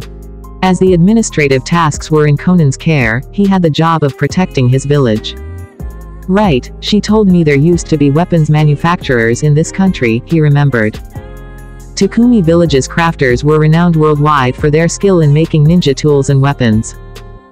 Although the decade-long peace that followed after the Third Ninja War forced them to put their skills to use in another field, it wasn't like they had forgotten what had brought them to the dance in the first place. If the prophecy of the Great Elder Toad is true, then this peace we still have now is shaky at best. At this point, he had no doubts that the Elder Toad's prophecy was the real thing. The first prophecy was true. Uchiha Obito and Sasuke, the old enemy, ambushed us at the summit with Tsunade in the Land of Rivers. The second was true as well. I got the key to the seal, and I obtained Kurama's power. Chances are that war will start soon. It could be over a month. It could be over a year. Or it could be after 10 years. He didn't know when it was, but he wanted to be prepared for it. With the power of the Rinnegan and that of Kurama added to his own skills, Naruto had no doubts or fears regarding his own fate. Should a war start, he was confident that nobody would be able to kill him. However, there was more to winning a war than just surviving. Furthermore, while he and Konan could keep themselves safe, they also had a village to protect. Bearing those thoughts in mind, he wanted to do anything he could to increase the chances of Hidden Rain going through the war with minimal casualties. Making use of the Takumi village's craftsmen to create ninja tools for his village was just one of the things he was planning on doing. I wonder, will it help them if I let them study my Asura path? The abilities of the Asura path looked like futuristic technology in his eyes. Rockets, chakra cannons, chainsaw blades, and so on and so forth. He hoped that the craftsman could draw inspiration from his Rinnegan abilities and make stronger ninja tools and weapons for the Hidden Rain. First previous ch 16 of 24 next.